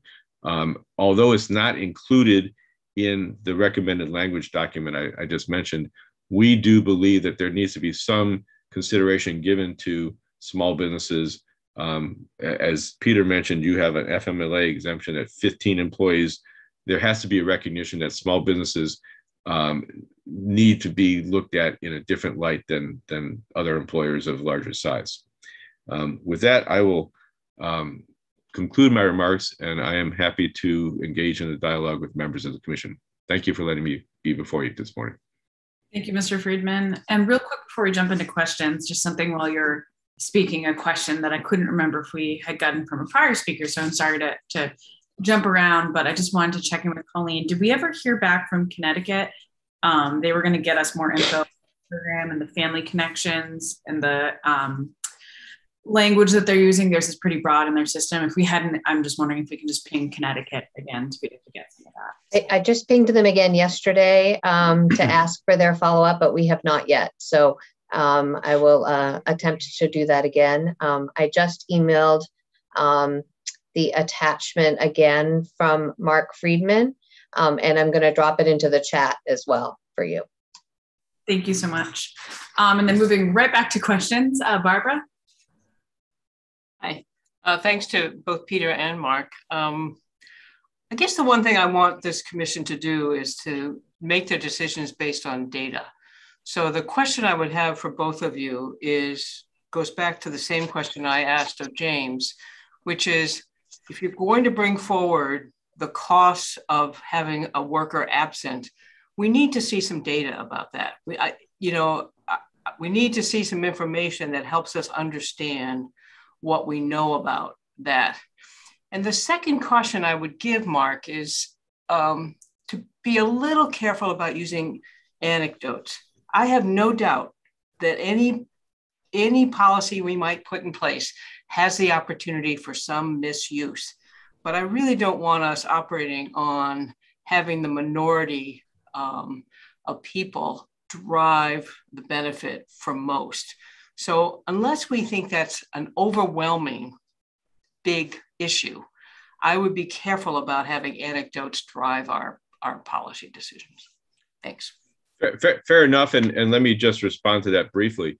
What I was bringing that forward in terms of problems that employers have seen. I understand that you're not going to try and drive a big, broad policy measure by isolated anecdotes, but when employers consider these types of programs, these are the issues they've encountered. And so I just wanted to bring them forward in that light. And as I mentioned, they are the minority, they are the exceptions, but they do create issues in terms of what happens on the ground. Well, let me just follow with one thing, Mark and Peter, which is, so I think you heard at the beginning that I'm a pediatrician. I'm not a labor law person, but to some of what you're talking about the employers face, if we had a program that was administered by a third party that would support them, does that mitigate some of those concerns?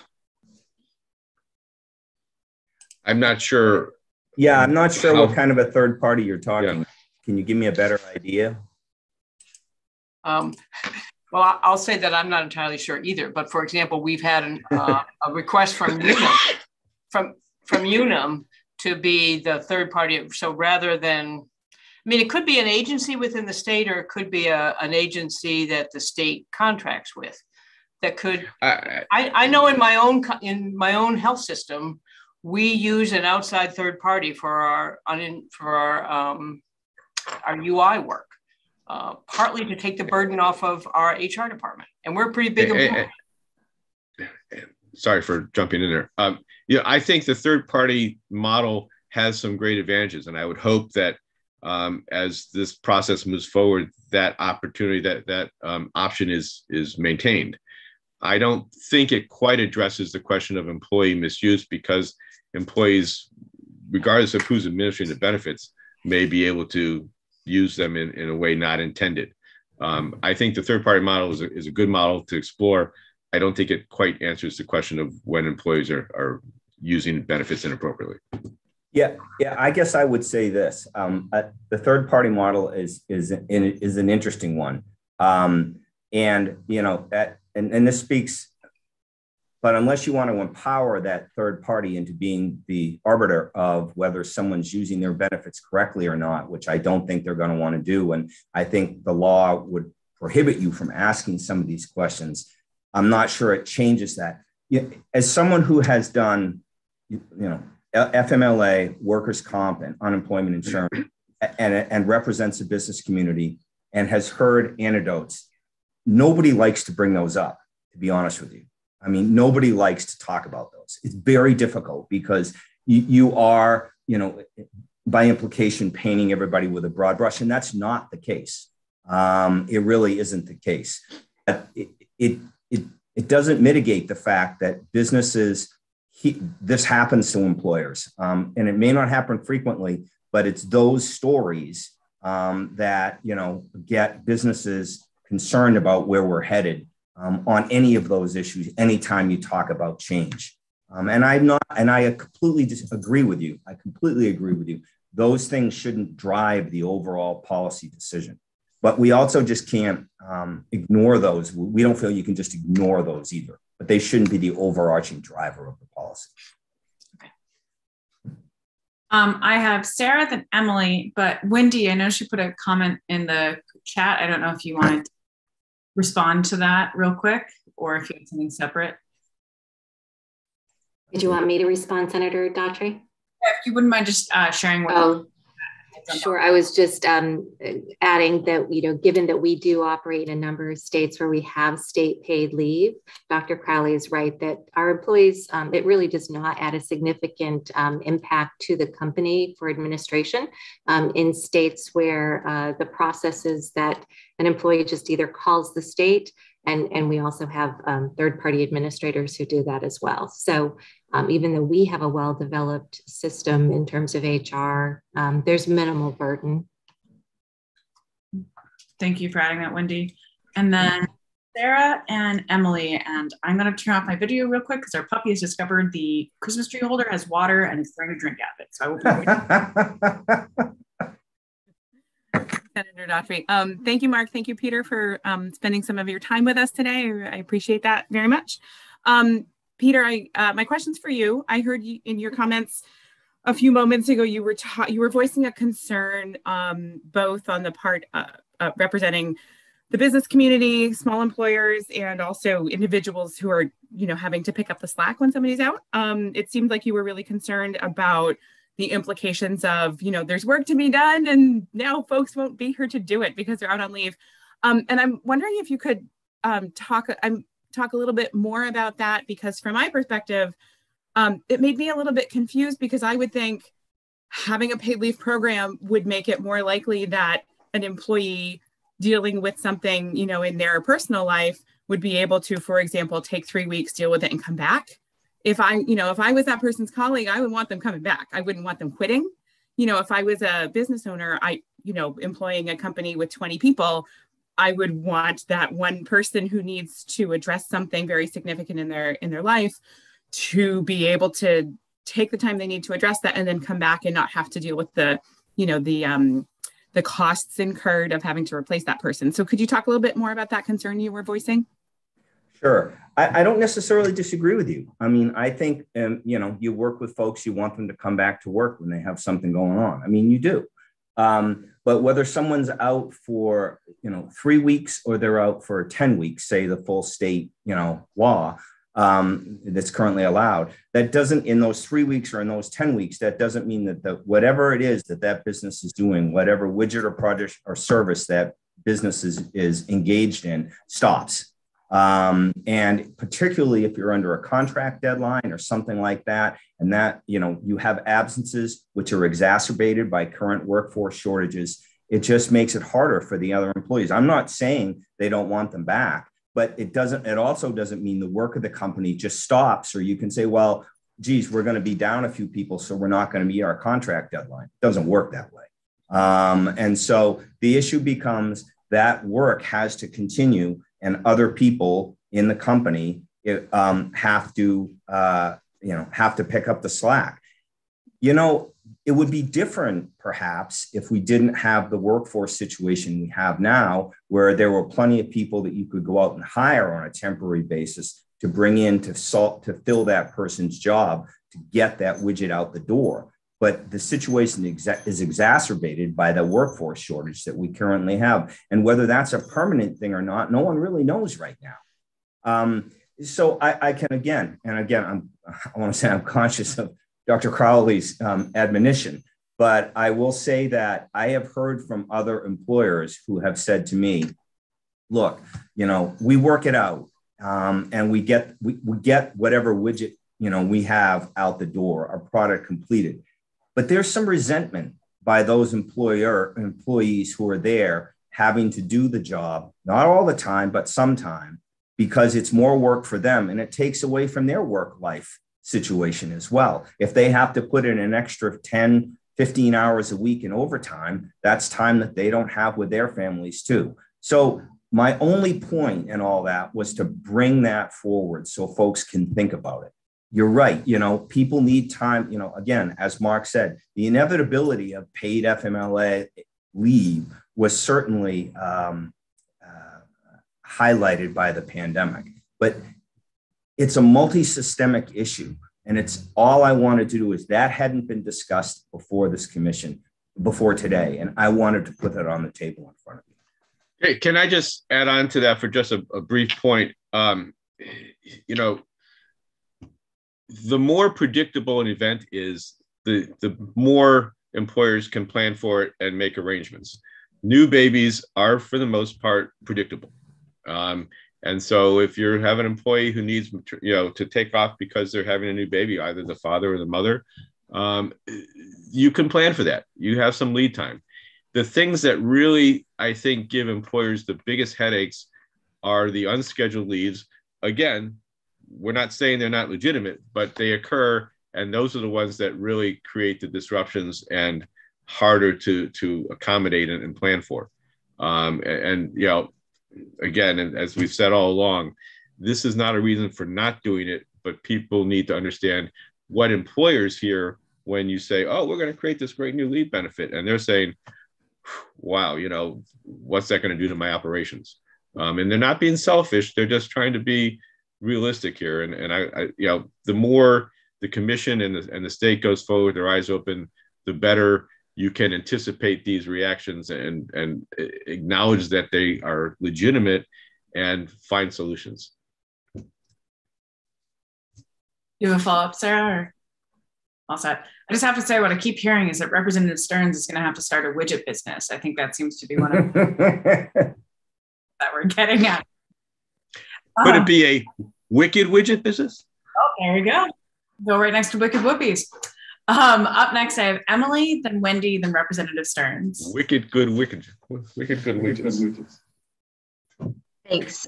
So yeah, I think I'd like to echo, some of the things that have been said already, but something that Mark just mentioned that really kind of struck me was, when there's a sudden event and employers can't plan for it, that's when it gets more complicated. And as an employer, that's true. But those events are going to happen whether we have paid leave or not. So someone's going to have a stroke, their family member's going to have a heart attack, whatever that the case might be.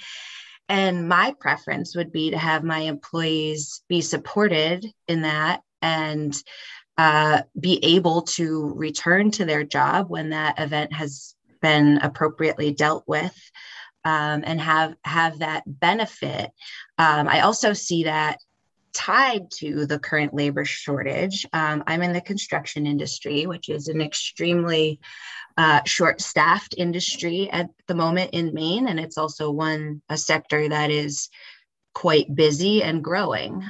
So we're wrestling with that every day, but we find that we are able to keep and retain good workers, reliable workers, by offering benefits, whether it's pay or, we opted to implement the paid leave plan that was adopted in Maine recently, although our business is not required to. And honestly, haven't even felt that. So I think once these programs are developed and implemented, employers get used to them, and they're also a tool for attracting and retaining high quality staff, which is extremely important in a tight labor market.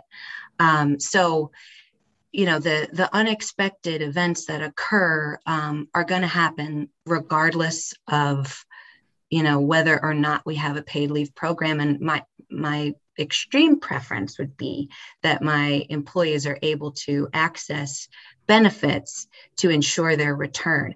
I also think I don't think this has been touched on at all, but I think it's important to mention that the discrepancy in the workplace that has been exacerbated by the pandemic between men and women in the workplace is, something that really is directly related to paid family medical leave. So if women are sort of forced into leaving the workforce in order to care for family needs, and I say that, it could be a woman or a man, or, any individual forced into that position. But I think broadly speaking, the majority of that generally falls to women.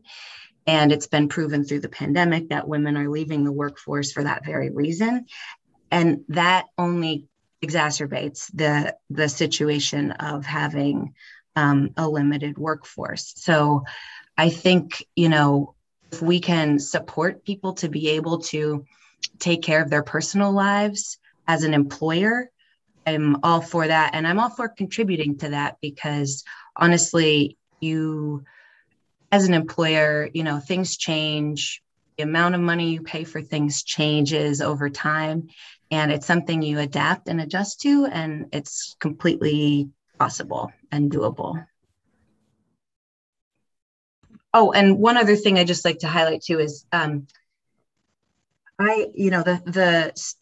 a plan that is administered by the state would completely alleviate any kind of HR concerns I would have around this. And I think my small business colleagues would have around this, especially I had never kind of needed to interact with unemployment insurance until like the very beginning of the pandemic. And, had experience with that for a short period of time, and worked well. It did the job it needed to do, and it really didn't create any additional burden to my business.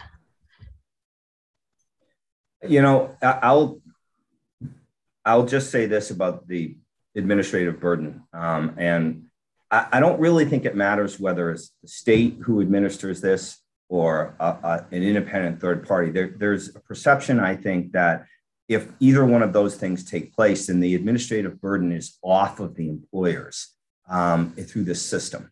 I don't think that's going to happen. Employers are going to have records that they are going to need to keep. They are going to need to track when people take leave, and particularly intermittent leave. If someone's taking leave in 20 and 30-minute increments, which happens today, I might add, you're just not going to pick up the phone and call the state or some third party to tell them, as a business, you're going to have to keep track of that. And then you're going to have to end up reporting to whatever administrative entity there is that's going to then pay this person for the time that they had. So this administrative burden is not just simply going to go away for small businesses because the state or a third party takes it over. It's there. It will continue. It will continue because the legal counsel for these businesses are going to tell them to do it. Am I not wrong there, Mark? The administration and the administrative burden associated with this program. And again, let's be clear, neither I nor Mark are sitting here saying you shouldn't do this. We're just saying if you're going to do this, you need to recognize the multi-systemic elements of what it is that you put together for a plan. Right. And Peter's right. There will be outside counsel and inside counsel that advise these companies to make sure that they're taking care of their doing what's necessary with respect to record keeping and other burdens. And I fully hear you. Life happens. That's just the nature of our existence. And people do need leave. And this is part of the reason why Peter and I are sitting here saying there's a change here. We see this coming, but the goal is to make sure that you take into account as many of these issues as possible as you move forward. As Peter has said, burdens don't go away. They're going to be there. As much as you try to mitigate them, they're still there. And particularly, maybe your company is run in certain ways that other companies are not, but a lot of small businesses, particularly those who have not put in place a leave program yet, are going to look at this and say, oh no, this is going to be a big shift in how they operate. And maybe part of our message today is, as you do this, you need to get people ready for it and do some real outreach and education to get people familiar with it. So assuming this comes online at some point down the road, the shock is somewhat softened and people can understand how to work with it. If I was a business owner and I hadn't been doing leave yet, and somebody said from on high, thou shalt do leave now, I'm going to have a big vertical learning curve right there, and it's going to be a shock to my system. Thank you. Apologies, I'm wrestling through my new desk over here. I have Wendy, followed by Representative Stearns. Thank you. Sarah, I would, and Emily, I would really echo your comments over the past few minutes. I would also respond to the question of administrative burdens by saying that when you run a business, whether it's large or small, there are a lot of administrative requirements. And I'm sure even small businesses are required and are paying attention on a daily basis to all kinds of administrative issues. I'm not sure that this adds a significant administrative burden to companies who are already tracking hours for the purposes of knowing who is at work any given day, and paying those folks. With over 30 years of experience, I can tell you that we have not seen a significant amount of abuse of any kind of leave, and we offer very, very generous leave programs at my company. When we have added the states where we offer state paid leave, we have not seen an increase in the number of employees taking leave in those states, in spite of the fact that there is a paid leave benefit. As Emily said, the requirements or personal needs for leave happen. And we know that they happen regardless of the size of the company. And they happen at a moment's notice or with months of planning. And those are just challenges that employers face. So the way we have tended to look at all of our leave programs is that they've really offered us the benefit of being able to recruit and keep employees. And we have a very broad multi-generational workforce. And we've often described our leave programs as being really important to people along the whole career spectrum for so many different reasons. Younger employees in their 20s often taking family leave to start families. Older employees often taking personal leaves for their medical situations or for family medical situations or elder care leaves.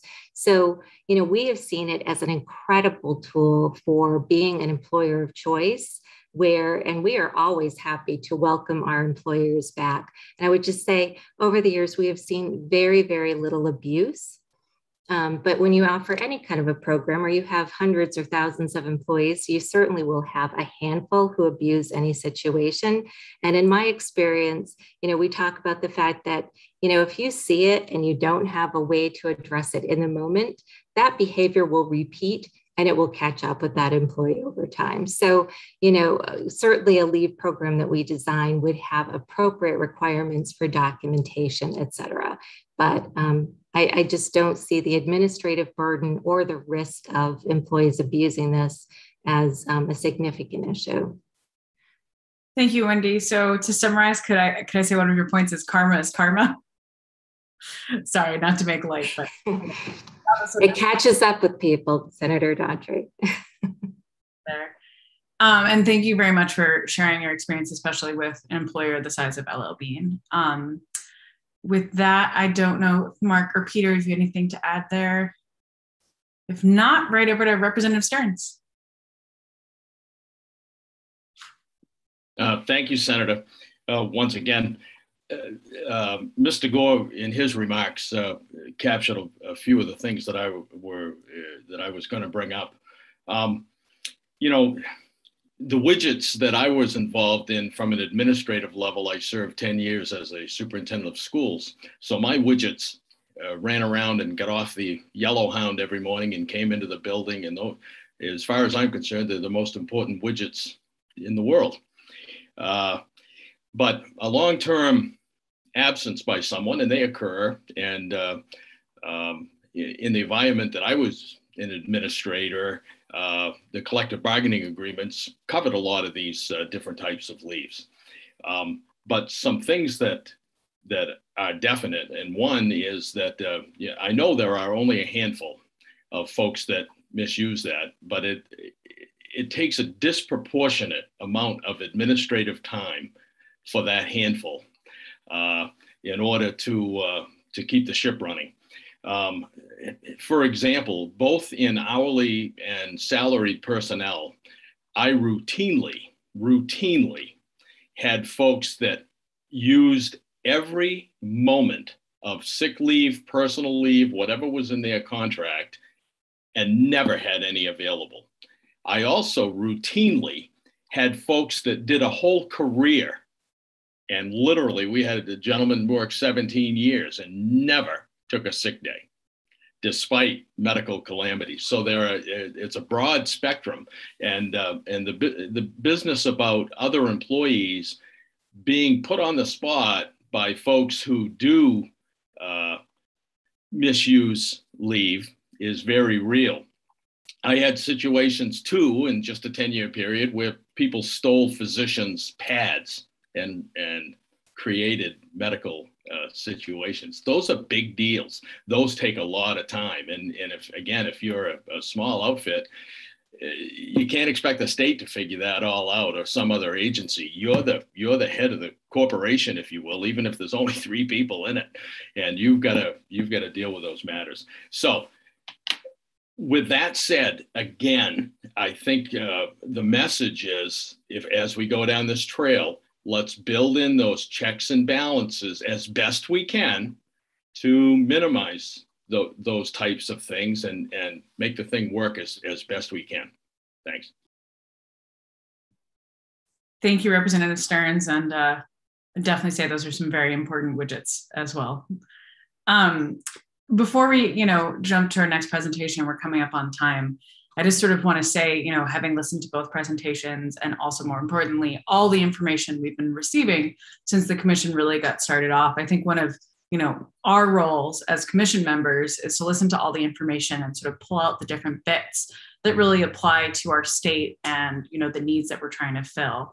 And maybe this is just how I operate as an individual, as a policymaker. I always try to find the common threads between everything we're hearing. And I really find, whether we're hearing from Washington, whether we're hearing from Connecticut, whether we're hearing from Better Balance, whether we're hearing from the coalition, or whether we're hearing from, the U.S. Chamber of Commerce, there are common threads. And the one thing, the things I keep going back to are, interestingly enough, if we think back, some of the first phrases all of us commission members said without even having all of these presentations. And for me, looking at my notes, the things, the needs are the same for employees and employers. We need universality, accessibility, affordability, and most importantly, I think the top line message that it doesn't matter whether you are starting up your first small business, like myself, or whether you are a, top level executive in HR at IDEX, it's simplicity. It doesn't matter whether you are looking to plan on having your child for the first time. As the employee, it needs to be something simple you can look at and something you can understand. As that employee's employer who's trying to plan with them for that, momentous occasion, it needs to be simplicity. If something, the worst happens, and like you're saying, the intermittent leave or medical emergency, for everyone involved, for the employer, trying to figure out, one, trying to line up coverage, and second, trying to figure out how to deal with that.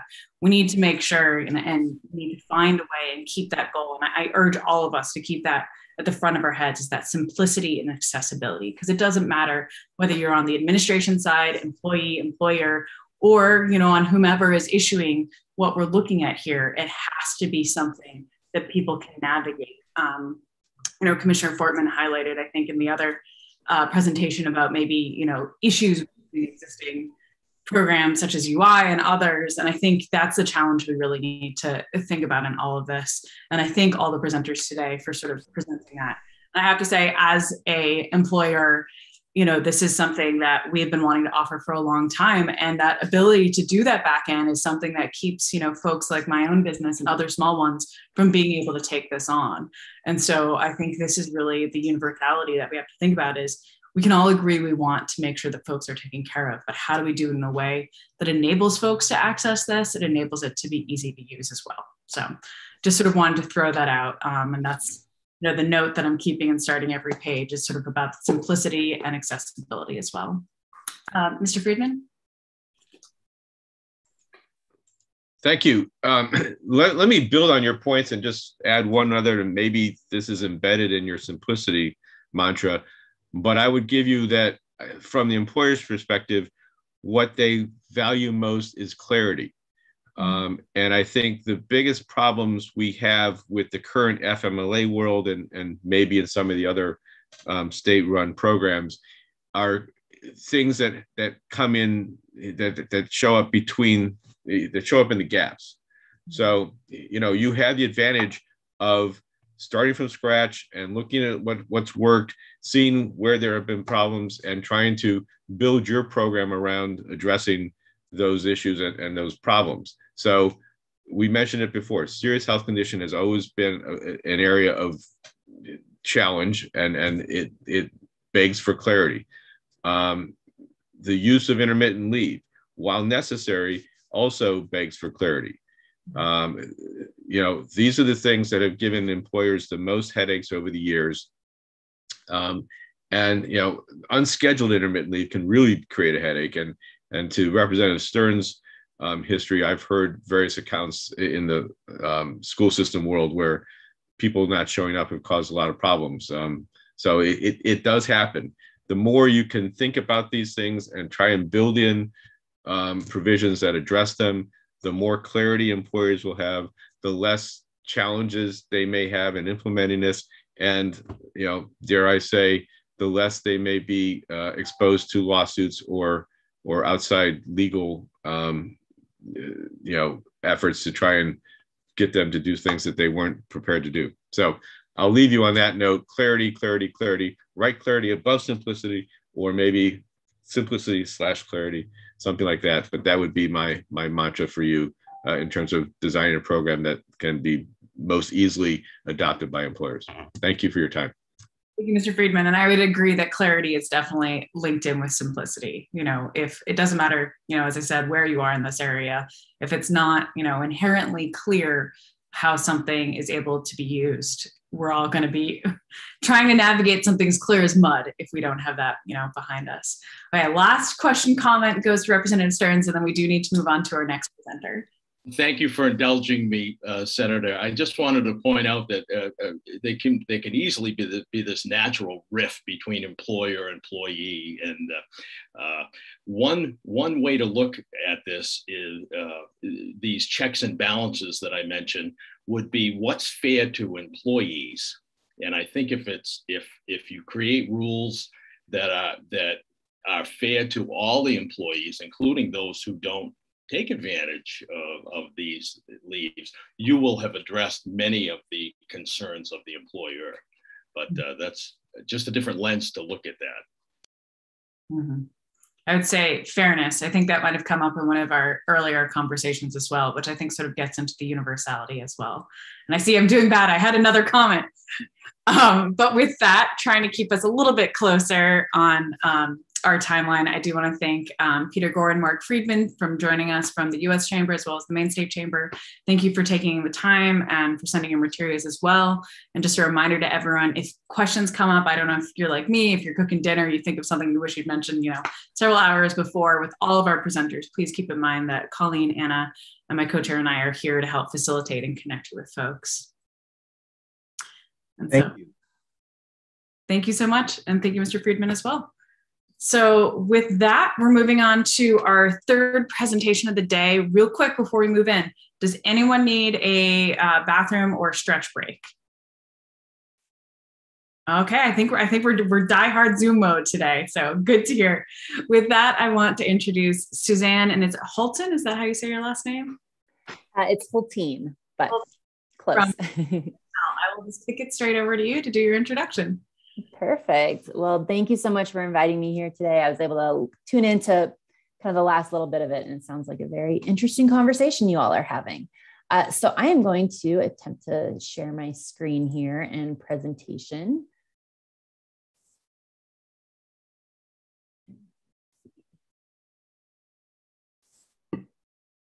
Let me know if it gives you any trouble. We can make sure you have the right permissions. Okay. Does that look good from your end? Not seeing it yet. Oh.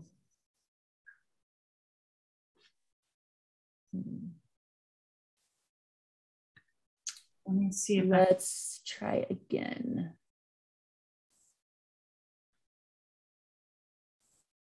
There we go. Now we're starting to see it. Okay. If we can just have you enter full screen on the slides, please. Is that working? Looks perfect. Take it away. Okay, awesome. Thank you. Let me actually move you guys over for a second. Okay, great. Well, thank you so much for having me here today. For those of you who are not familiar with NCSL, we are the bipartisan membership and professional development organization for state legislators and legislative staff in all 50 states and territories. Providing testimonies such as today is just one of the many ways we serve our members, along with thorough and timely research on just about every policy issue under the sun.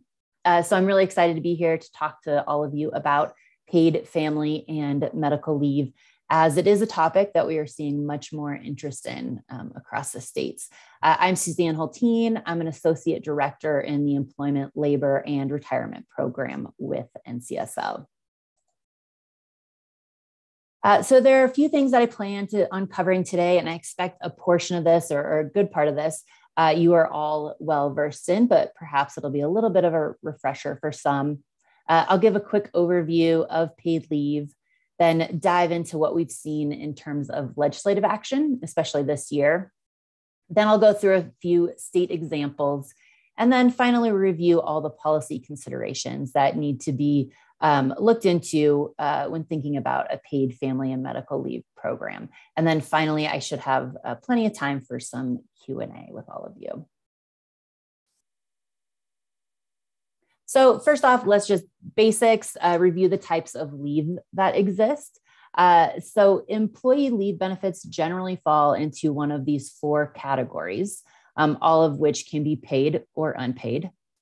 Parental leave is commonly synonymous with maternity and paternity leave, or time away from employment to care for and bond with a new child around the time of childbirth or adopting or fostering a new child.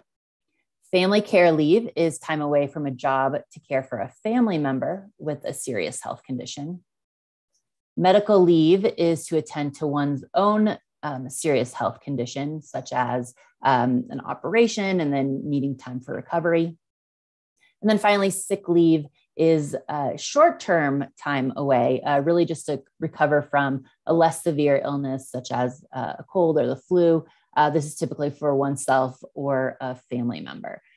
Because sick leave is short-term and not considered part of the family and medical leave, so I won't be going into that today. So essentially, family and medical leave, again, is long-term leave to care for oneself or a family member, including a new child. Paid family and medical leave in most states is anywhere from 4 to 12 weeks at a partial rate of pay. Family and medical leave works in most states as an insurance program where both the employer and employee pay into the program. However, that does vary a little bit, and we'll dive into that momentarily. Access to paid family and medical leave is not as prevalent in the US as it is in some other countries. However, it has been on a slow increase over the last 15 years, and is becoming much more accessible in state and local government jobs, with a quarter offering it, but it's also rising slowly in the private sector. Support of paid family and medical leave is above 80% in the US, although there is a divide on whether this paid leave should be mandated or up to employers themselves to decide. Most agree that the lion's share should be paid for by the employer. This is becoming much more of a bipartisan issue, with a majority of Democrats supporting paid leave, and at least 3/4 of polled Republicans and independents think that new mothers should have access to paid maternity leave, and that workers should be able to take paid leave to deal with a serious health concern. So currently we are aware of 10 states and the District of Columbia that have paid family and medical leave. Oregon and Connecticut enacted legislation in 2019, and Colorado passed a ballot initiative for leave in 2020. Georgia enacted legislation this past year, which applies for paid parental leave up to, paid parental leave up to 3 weeks, and it took effect in July. And this is just for state employees, and I'll talk a little bit more about Georgia in a moment. California was the first state to pass paid family leave in 2002. Currently, all but Connecticut, Oregon, and Colorado are being implemented. In most of these states, paid family and medical leave is available to all private sector employees, and it's roughly half that offer it to public employees, a few with the option for public employees to opt into the program. So I'm going to dive into a couple state examples. So the first one is New York. This legislation was enacted in 2016, but it did not become effective until 2018. This is common as it allows states time to start collecting the premiums. New York's leave is available to all private employees and public employees who employer opts in to the program. It's also available to full-time domestic workers and those who are self-employed. Employees must meet a minimum work requirement before being eligible to take the paid leave. New York does separate medical leave with their family leave. So the temporary disability insurance covers medical leave and is only for oneself, whereas the family leave is to care for an ill family member or bonding with a new child. In New York, workers cover the full cost of paid leave. In other words, the premium payments into the insurance program come from worker wages and not the employer.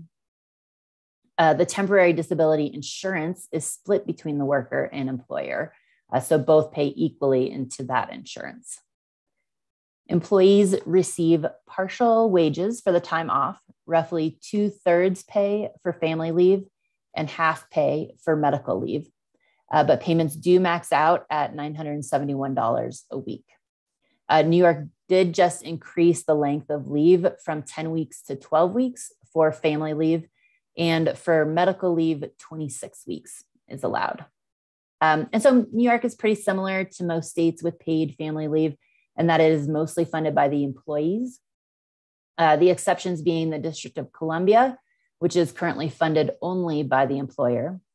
Connecticut, Colorado, Washington, and Massachusetts are jointly funded by the employer and employee with exemptions for smaller businesses. And as mentioned earlier, states typically allow at least a year after enactment for states to start collecting the premiums before the leave is available. One of the issues brought up by opponents of paid leave is the solvency of the insurance programs. So in other words, if more workers take leave than is projected in a given year, will the insurance fund be depleted? And an analysis of some of the earlier programs in California, New Jersey, and Rhode Island have found no issues with solvency. And in most cases, the insurance funds have experienced surpluses. As a result, in California, they've recently expanded who is eligible for paid leave, given the program's additional funds. But obviously, it's an important question to ask for any new state looking at a paid leave program. So my next example is Georgia's new law, which was enacted this past year. This example is a little different, but I thought it's important to kind of include the range and variances in states and where they're going with this. So the bipartisan paid parental leave legislation provides 3 weeks of paid leave for full-time state employees who are part of the executive, legislative, and judicial branches, and also boards of education. So this includes teachers and other employees in K-12 and higher ed institutions. Employees must meet a 6-month work requirement in order to qualify for the benefit. The bill has already taken effect as of July 1. And one of the reasons they were able to implement this bill almost immediately is because it does not create any type of new funding mechanism or insurance pool. State employees who have worked full-time for 6 months are eligible for the benefit once in every 12-month period. And as far as we know, the employees do receive 100% of their pay during these 3 weeks. and it does not count against any accrued sick or vacation time. Again, it's important to note that this is just for parental leave, and it's not gender specific on who takes the leave.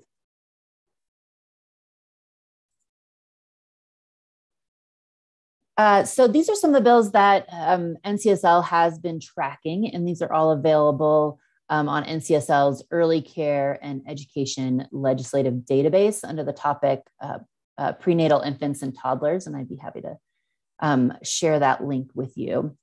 This year, we are aware of at least 29 states that have introduced legislation, with 5 states enacting bills. So I just mentioned the Georgia bill. And obviously, Maine had legislation to create this commission.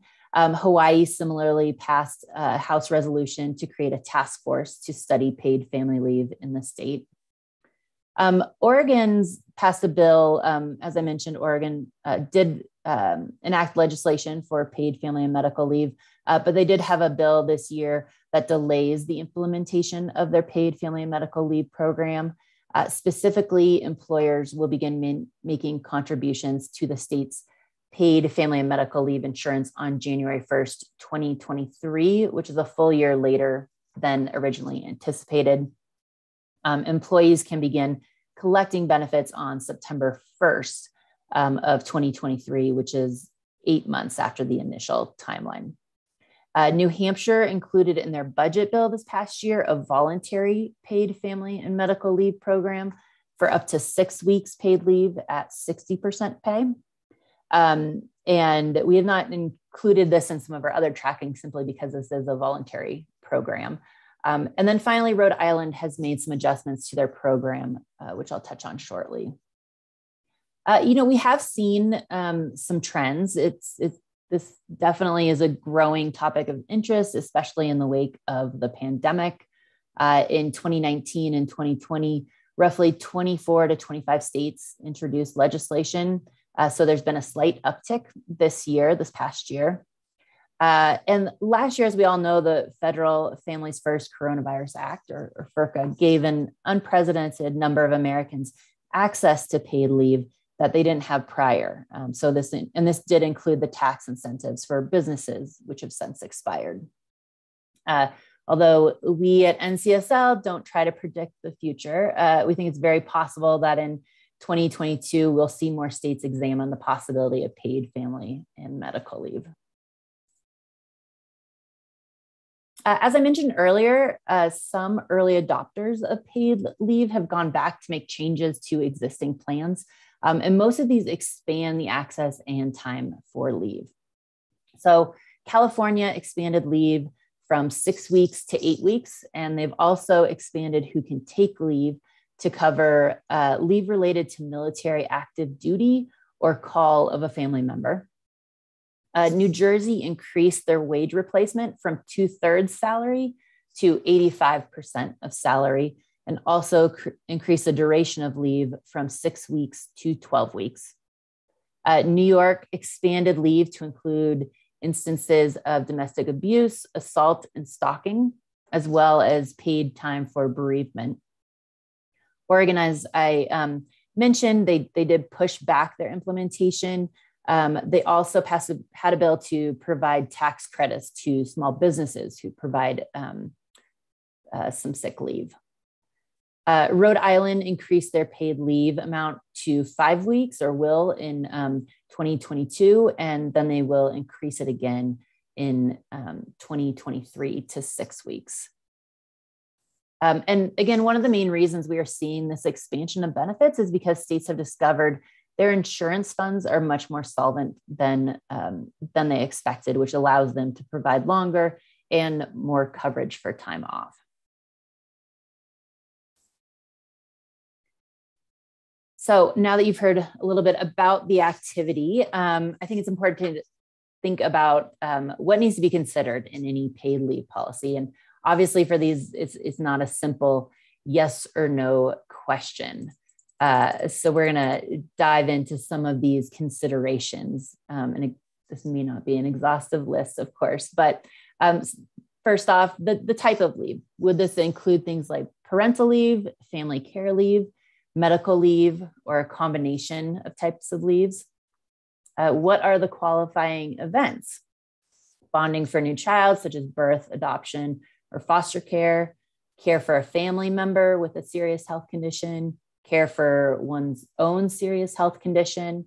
How does military duty count, if at all? Qualifying exigency arises out of a spouse, child, or parent being on active duty. So would that be included? Does serving as an organ or bone marrow donor count as leave?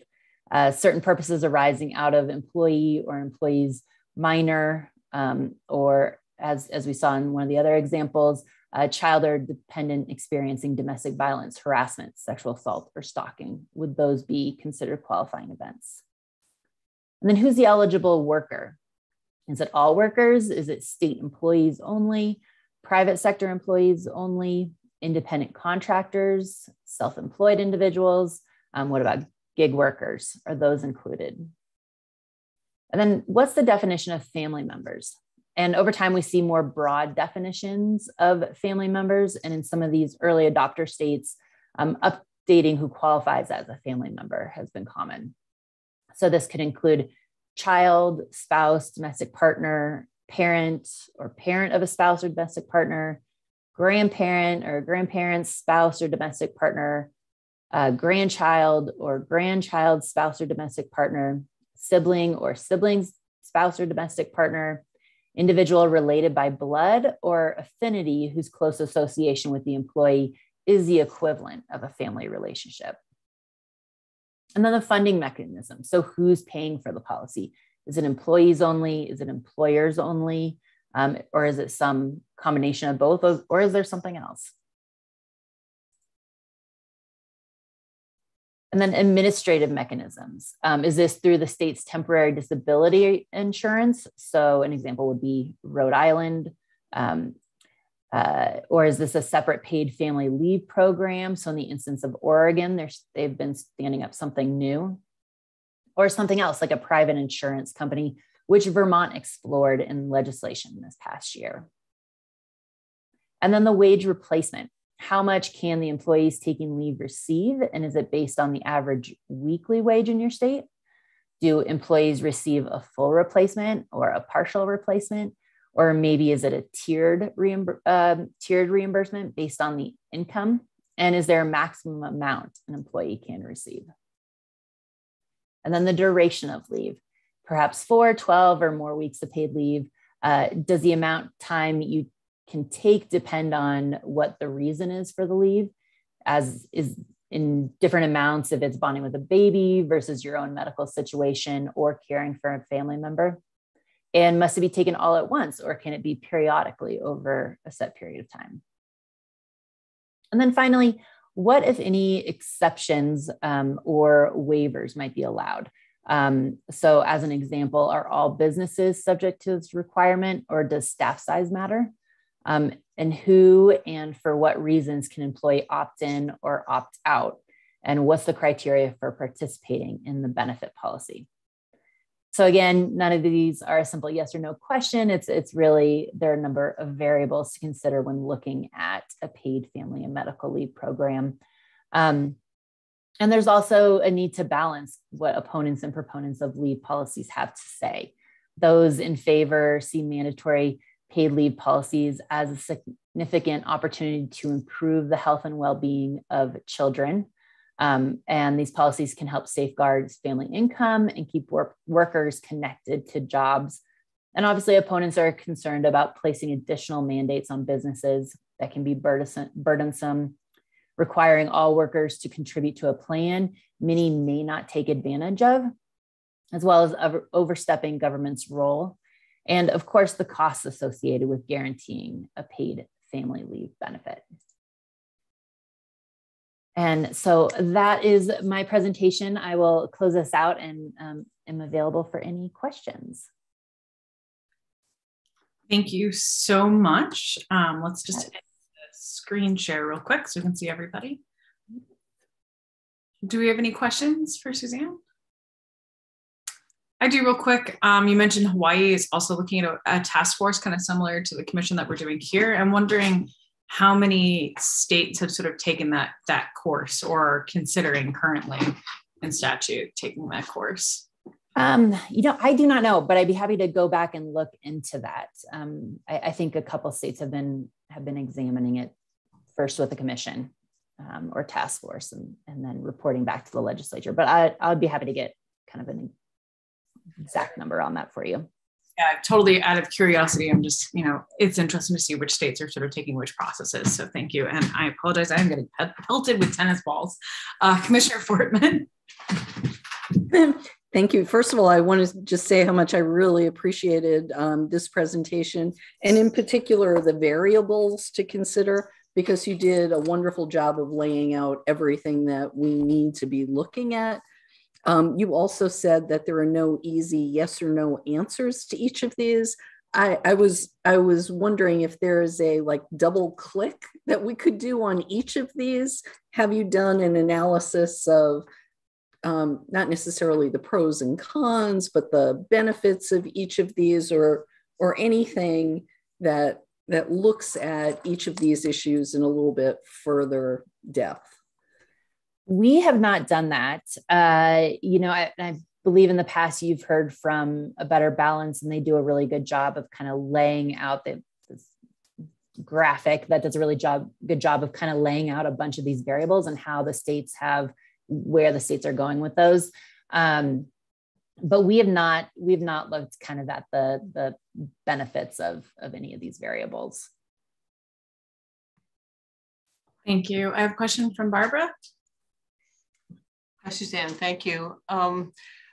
You reiterated, and we've heard before, that every state that has adopted a paid family and medical leave, who have changed it, have expanded their benefits. Do you know if there's any that shrunk their benefits or shrunk the program? I am not aware of any that have shrunk it. I think Oregon is the example from this past year of just postponing their implementation. And obviously that was partly due to COVID and just concerns with businesses having to pay into that premium. But other than that, no, we have not seen, I'm not aware of any states kind of shrinking the program. And this may be a question that we should send back to our Chamber of Commerce people. But the other question I would have is if we know of any movement of employers out of states where they have adopted paid family and medical leave, and that may not be you as much as I may refer that back to our chamber folks. So thanks. Yes, they'd probably be better at answering that. Yeah. Thank you. Do I have any other questions? My colleague who's tuning in did just let me know that New Mexico did create a bill or had a bill last year to include a task force to help implement their paid family and medical leave program. So I'd be happy to share some information on New Mexico as well. That would be great. I think it's just trying to find the universality or a commonality between, there's the variables that you excellently laid out in your presentation, but it's just sort of helpful to see how the other states, what they're bringing in their charges and duties, who are taking sort of, instead of having a sample piece of legislation to start with, where we're coming from of looking at everything, it's kind of nice to sort of see that universality between everything. So any of that would be super helpful. Any other questions? I do apologize. I always feel bad for the speakers who come right before lunchtime. So you're definitely getting us a little bit more quiet, but totally get it. Thank you for sharing your presentation. I think it's particularly helpful after, morning presentations to remind us to come back to sort of the different aspects we need to consider. So thank you. Great. Well, thank you so much for inviting me here. I appreciate it. Of course. And just as a reminder to anyone watching, as well as commission members, the materials from NCSL will be on our website, as well as have already been distributed. Colleen did send you the slides in your email, so you can find them there as well. And with that, thank you so much, Suzanne, for everything. So we just have a few more things left on our agenda, and keeping in mind the time. So first off, we have two major things. Well, we have quite a few major things, but the things on our agenda are first off to review the survey questions. And then most importantly is to consider public comment. That is one of our key charges, and it's something that my co-chair and I have been discussing doing at our next meeting. So to sort of lay it out, let's maybe perhaps start with a review of the survey questions. And as a reminder, for the commission members and for those who are tuning in, this is us just trying to find another way to enable Mainers to be able to participate in the process and, share their anecdotes. I know we're after a lot of statistics for the actuarial study, but this is our chance to sort of collect sort of that other data and involve folks. Sarah?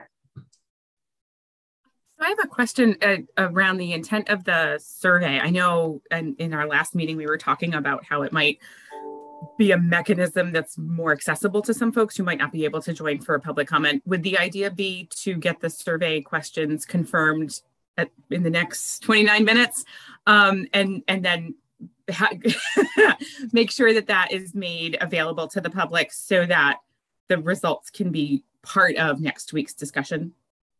So my biggest goal, and my co-chairs as well, is when the survey is made available, we want it to be for a longer period of time. So it's more than just one day where you can zoom in, as well as over 2 weekend periods. So it's not just a Monday to Friday, so that you have one weekend in there. So the goal would be to approve the questions today to be able to get that out. I don't know, looking at the calendar, if we'd be able to have that for the public comment period, but instead maybe see it as a public comment, seeing it as a public comment itself, to be able to review afterwards as we start considering making our next steps and recommendations for the actuarial study. So hopefully that answers your question. Yes, it does. With that, before we jump into reviewing them, any other questions? Or Colleen, do you want to jump in on the review? Sure. I was able to share these with all of you in advance, emailed them out, but I'll just share them quickly. I did put the revisions in red based on the comments from the last meeting. So I'll just quickly highlight where the changes were made, and then if anybody has any sort of global comments, we can talk about them, about how to, the mechanics of sort of distributing the survey and getting it out. One of the members suggested adding as a component of the question related to race, the ability to check off that they are a member of an Indigenous community, recognizing the population in Maine. We rephrased the question related to gender. We added here just some clarification that when you're answering, someone is providing comments about their earnings from work, that we're focusing on just earnings from work and not including any other income that they receive that's not from working, such as alimony, child support, Social Security, or other type of benefits or other monetary support. When we're asking for some input related to the individual who fills out the survey as to their average weekly wage, we're asking for their take-home pay, recognizing that there might be, different ways that people see that question, but we're just asking, what's the take-home pay in their paycheck, and that might be the easiest way for them to answer that question. New questions 7 and 8 are added related to try to get at household. How many members are there in someone's household? How many other members in their household that might be working? Number 9 is a question related to whether or not someone currently has access to paid time off for family and medical leave.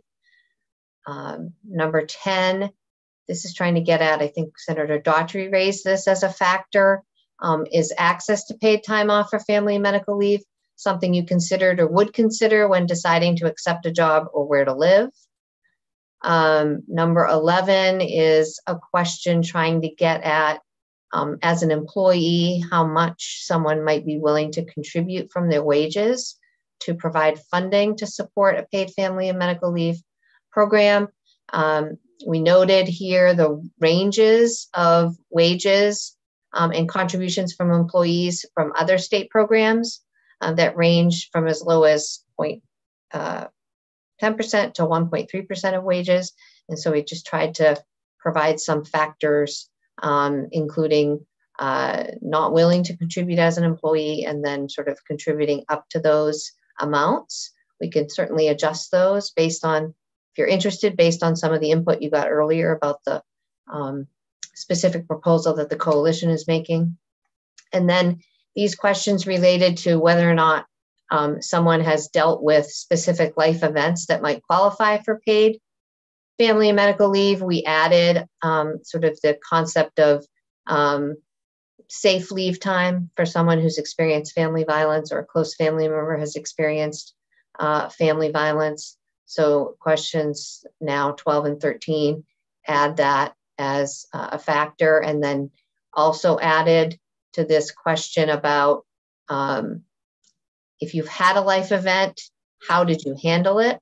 And adding as a potential answer to that question that someone left their job or stopped looking for work to address the life event.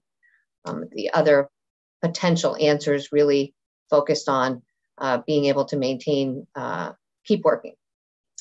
And then again, just clarifying and adding the element of taking leave for someone who's experiencing family violence. And then at the end, we've clarified the question about how much time off someone needed to address a life event or would need over the course of a 12-month period. And instead of sort of asking for various levels of leave, we sort of just left that as an open-ended question for someone to fill in, as opposed to giving them the options underneath. Also adding a question related to the amount of wage replacement that someone needed or would need if they took family and medical leave. And that ranges from full wage replacement to 50% of wages. And again, we can alter these factors based on some of the input if you'd like. And then these last two questions were some of the employer questions you talked about. Most of the other questions are directed towards an employee, but we've added here a question about if someone is filling out the survey, if they are an employer, and if they are an employer, what's the size of their business.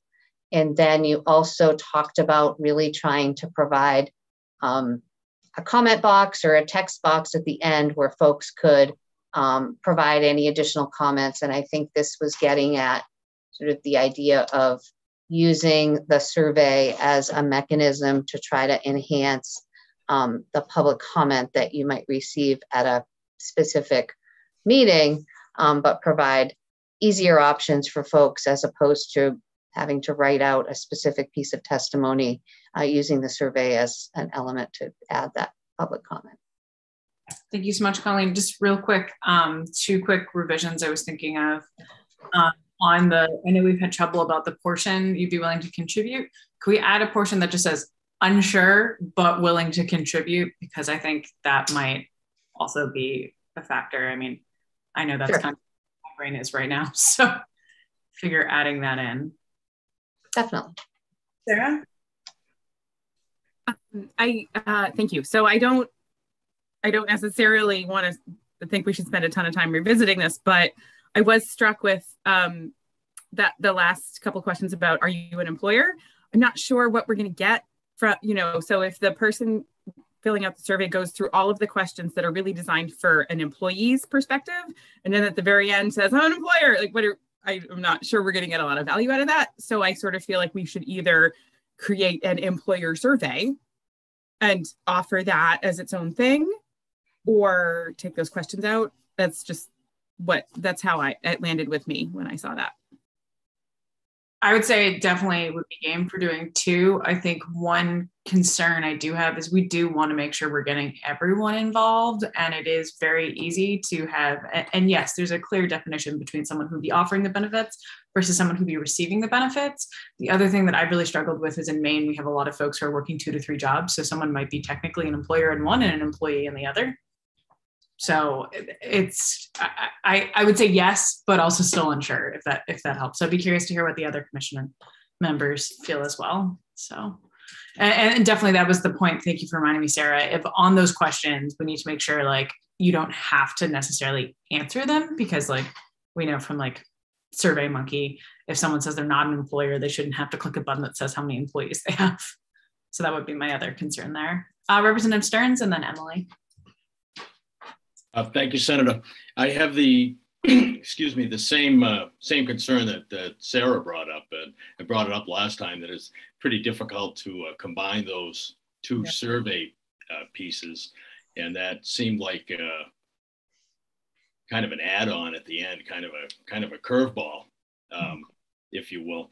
My other concern, though, so I would hope that perhaps we find a way, and I don't know the mechanism, but to hear from employers about their concerns. I think we've heard from the chamber group, which is important, but to hear from grassroots small Maine employers, I think would be an important consideration if we can do it.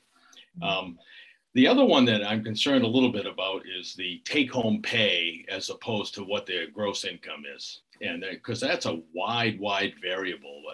We had, again, working in the school system, a small lens that I look through, we had folks that literally took almost all of their wages in some type of benefit. They used them to purchase insurance, and maybe the other partner in the household is making really good money, but in order to not have to pay high insurance fees, one of the partners went to work in a fairly low paying job with a decent benefit that they had to purchase, if you will.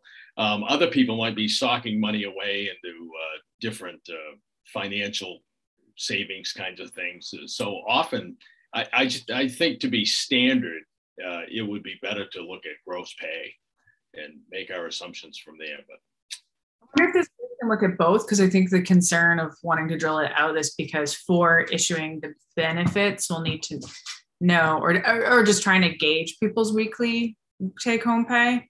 But you're right, there are huge differences between gross and weekly. That's one of those hard things to sort of pull out.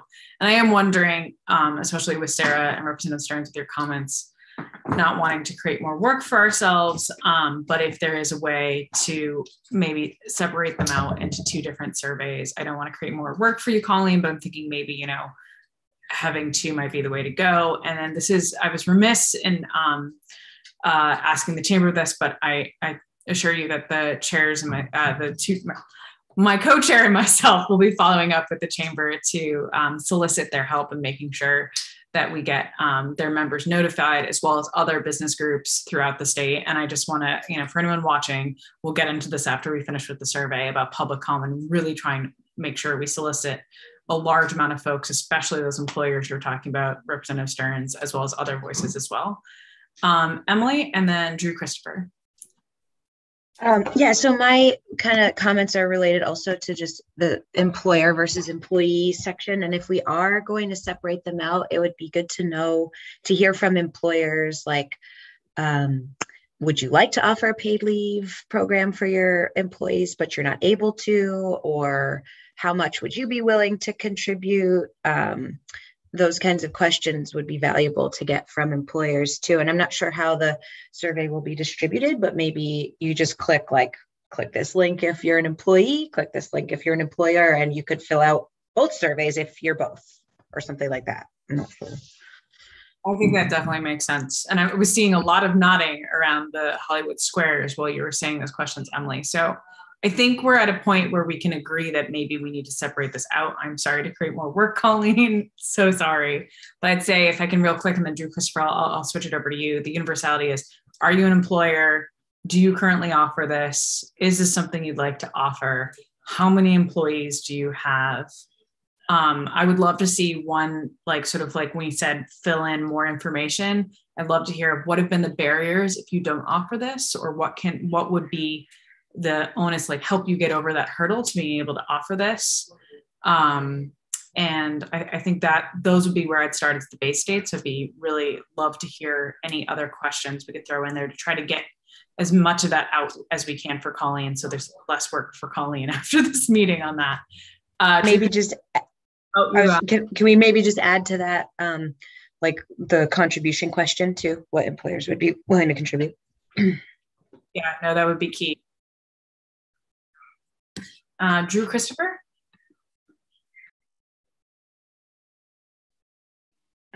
Yeah, so I actually had a conversation with some of our members last week, and a number of people are sort of low income, self-employed, people who are house cleaners, massage therapists, that kind of thing, over a variety of industries, who had questions about how this might apply to them.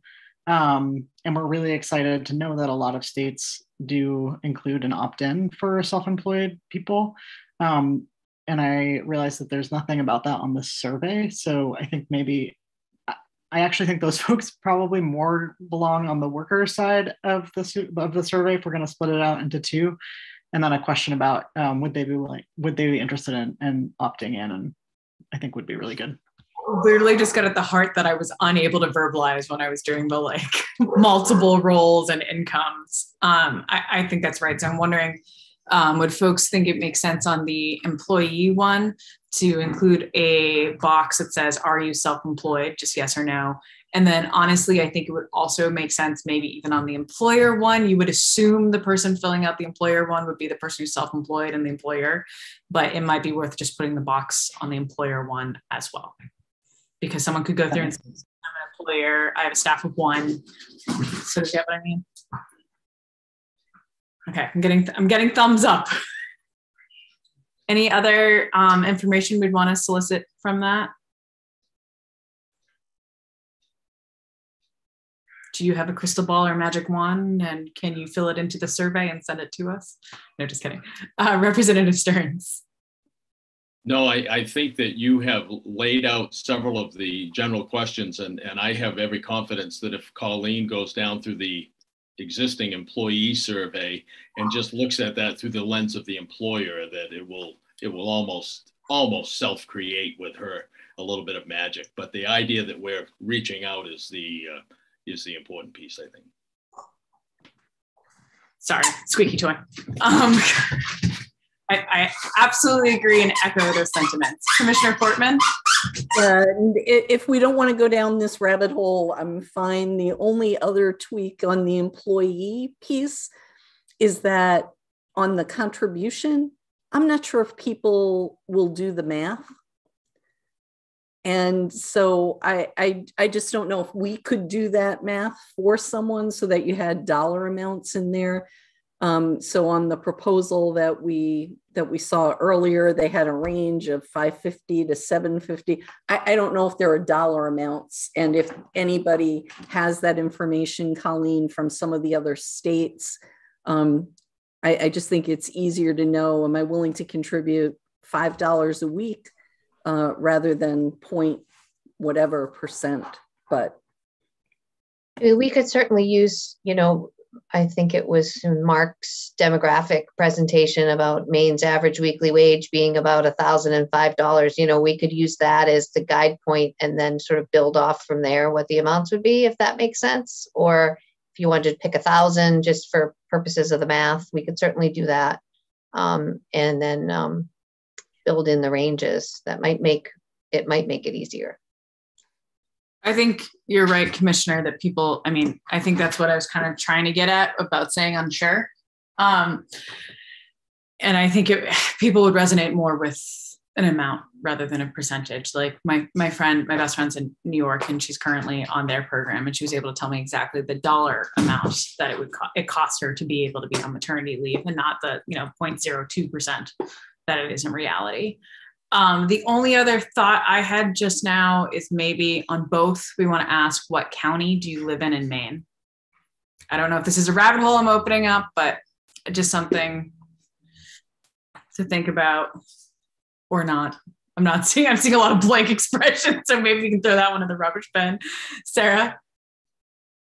I was going to ask what, if you added the county question, what would you do with the answers? Just kind of curious, because if we're using Google Forms, it'll auto-populate, it'll show you a graph. So I think my data head is probably getting out ahead of what we necessarily relate, but yeah. Representative Stearns. Maddie, I don't mind the county question as long as spelling doesn't count. Don't worry, that's where we use a multiple choice one. I like the idea of the county question. It was interesting to see from the presentation about how many people in District 2 versus District 1 supported paid family medical leave. I think that was a helpful statistic. And also I was kind of curious, like if on self-employed, if we're seeing a large amount of, like multi-income or self-employed people from, X county and not other county. I'm just kind of curious. It's, I'm okay. Now I'm seeing head nodding. So sorry, Colleen, another question. Okay, anything else? And we can try to get this out as soon as possible because I think our biggest goal is to get it on the internet, because I think that's one of the things that I'm most passionate about with the legislative process is accessibility and being able to have it up and making sure, that people can access it, which does get me to my other challenge. Once this is live, we've talked about different associations and businesses being able to access it. I do want to challenge all the commission members that it's also up to us to put this out through our different channels. So legislators, I'm looking at all of you, be able to put this out, through your offices to make sure we're getting a large amount of responses, individuals, folks attached to businesses, if you wouldn't mind, putting it through, if you have a newsletter, social media post, you're at the coffee shop, you're waiting too long in line at the grocery store and you're talking to Bob, we haven't seen in a while, like all resources, please mention this survey so that we can get this out and get a lot of information. Okay, I think last call on the survey, going once, going twice. And on to the next portion, still building off of, our desire to solicit public comment. So the next meeting we have scheduled is for December 14th. I apologize, last meeting I kept saying December 15th, was looking at the wrong calendar. And one of our biggest charges is to solicit public comment.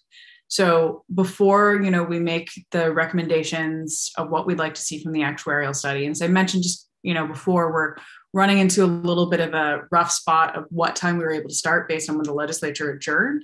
So we are still trying to get permission to figure out if we can have another meeting in January, which we're still waiting to hear back on, just to let people know for planning purposes. We will not be making people meet over the holidays. There's something a little twisted about making a commission about family time, meet during family time. So I just wanted to put everyone's minds at ease on that. But we would, my co-chair and I were talking about having the next meeting reserved for public comment. And so was wondering if everyone was amenable to that. Any thoughts? What we had sort of thought about, the legislators on this commission will know this process kind of similar to a public hearing, where we will just, we're going to have enough time to be able to have people sign up, to be able to come and present before us. We'd ask people to, keep in mind of how many people we have, 3 to 5 minutes, be able to share their story. And we see this as anyone ranging from someone who has their own personal experience, like we've all shown, or employers, or policy folks, or practitioners, or, we've had letters from Unum and other insurance groups. This is a chance for us to hear from, everyone who hasn't presented and really make sure that this is a community process. And so that's what we're envisioning the 14th to be, but would love to hear if anyone has anything they'd like to see included, or any questions or any ideas. Oh, everyone seems good there. So legislators can back me up on this. For folks who are not used to a public hearing, just prepare. It can be a long day. It could potentially run over noon, depending on what we have for people who sign up. My co-chair and I, as well as our incredible OPLA analysts, will try to keep folks aware of how many people we have signed up to sort of get a better reality of what that day is going to be. And also, just as a reminder for folks, if you have to pop in and out for different sections, the joy of meeting on Zoom is that all of it will be available on YouTube for us to go back and review. But I will say, for that day, make sure you have a good glass of water, a good cup of tea or coffee. Make sure you keep stretching, because it is the best part of our process, but also sometimes the longest. So with that, any other questions? We're getting on 6 minutes before noon. We might actually stand a chance of adjourning on time. I have a quick question, just in terms of process. So if someone wants to sign up to give public comment, how does that happen? How do people find this and find the link and know how to sign up? Excellent question. Thank you for reminding me. Colleen, can you sort of describe the brief process? And then also as a reminder to folks, all of this will be available on the commission website as well. Sure. Yeah. So we're going to have to use a similar process to what was used during the legislative session, but because it's not an LD, there's not going to be sort of a set website. So what we're going to have to do is put a link on the commission's webpage where folks can click on and register for the Zoom in advance. And we'll ask people to do that primarily to give us a sense of how many, but certainly people could, and we'll ask them to do it in advance, you know, up to usually an hour in advance of the meeting, so that then we can, right before the meeting, we can sort of generate a list the chairs can then have and see how many folks have registered for the Zoom. And we will share that link also by email with our interested parties list for folks who have signed up. And then also will be shared with commission members. So if you want to share it in addition or forward that link to register for the Zoom, that's how we're gonna, that's how it will work. And once folks register for the Zoom, they provide their email address, and then Zoom will then provide them with the link for the meeting. And it will be set up a little bit differently than how today's meeting was set up, whereas everybody came into the meeting with a public hearing like this or a public comment period like this. It will be set up like a webinar on Zoom. So we'll have panelists who will be the commission members, and then as individuals who want to provide public comment, the chairs will have their names and identify who's, you know, slated to come in, and staff in RI will sort of bring people over from attendees to panelists. So then they'll be able to be seen both by video and audio and provide their comment. And then after they comment, we'll move them back out of the Zoom to the attendee space. Any questions on that, Drew Christopher? I did notice in the comment you're asking for the website URL. We can drop that in the chat. And also, if anyone is unable to find the link, please let us know. You can find it through the legislature's website and search for the commission, and it has everything you need there. And you can also reach out through OPLA to be able to be connected as well. And also for commission members, we'll make sure this is all emailed out to you as well. And just like the challenge with sharing the survey, please let, you know, if you have someone in your life, or you know someone who would be a great example or has a story to share or an idea, please, you know, make sure that they know that this is available and understand that this is all of our process and not just for those of us on the commission as well. So with that, I think my puppy has officially run out of squeaky toys and things to chew on. And I'm also seeing everyone else having Zoom face. So with that, I want to thank you all for your really diligent work today. I know that was a lot of information, and I hope everyone has a great week. And with that, we'll adjourn this meeting of the commission. Take care, everybody. Have a great day.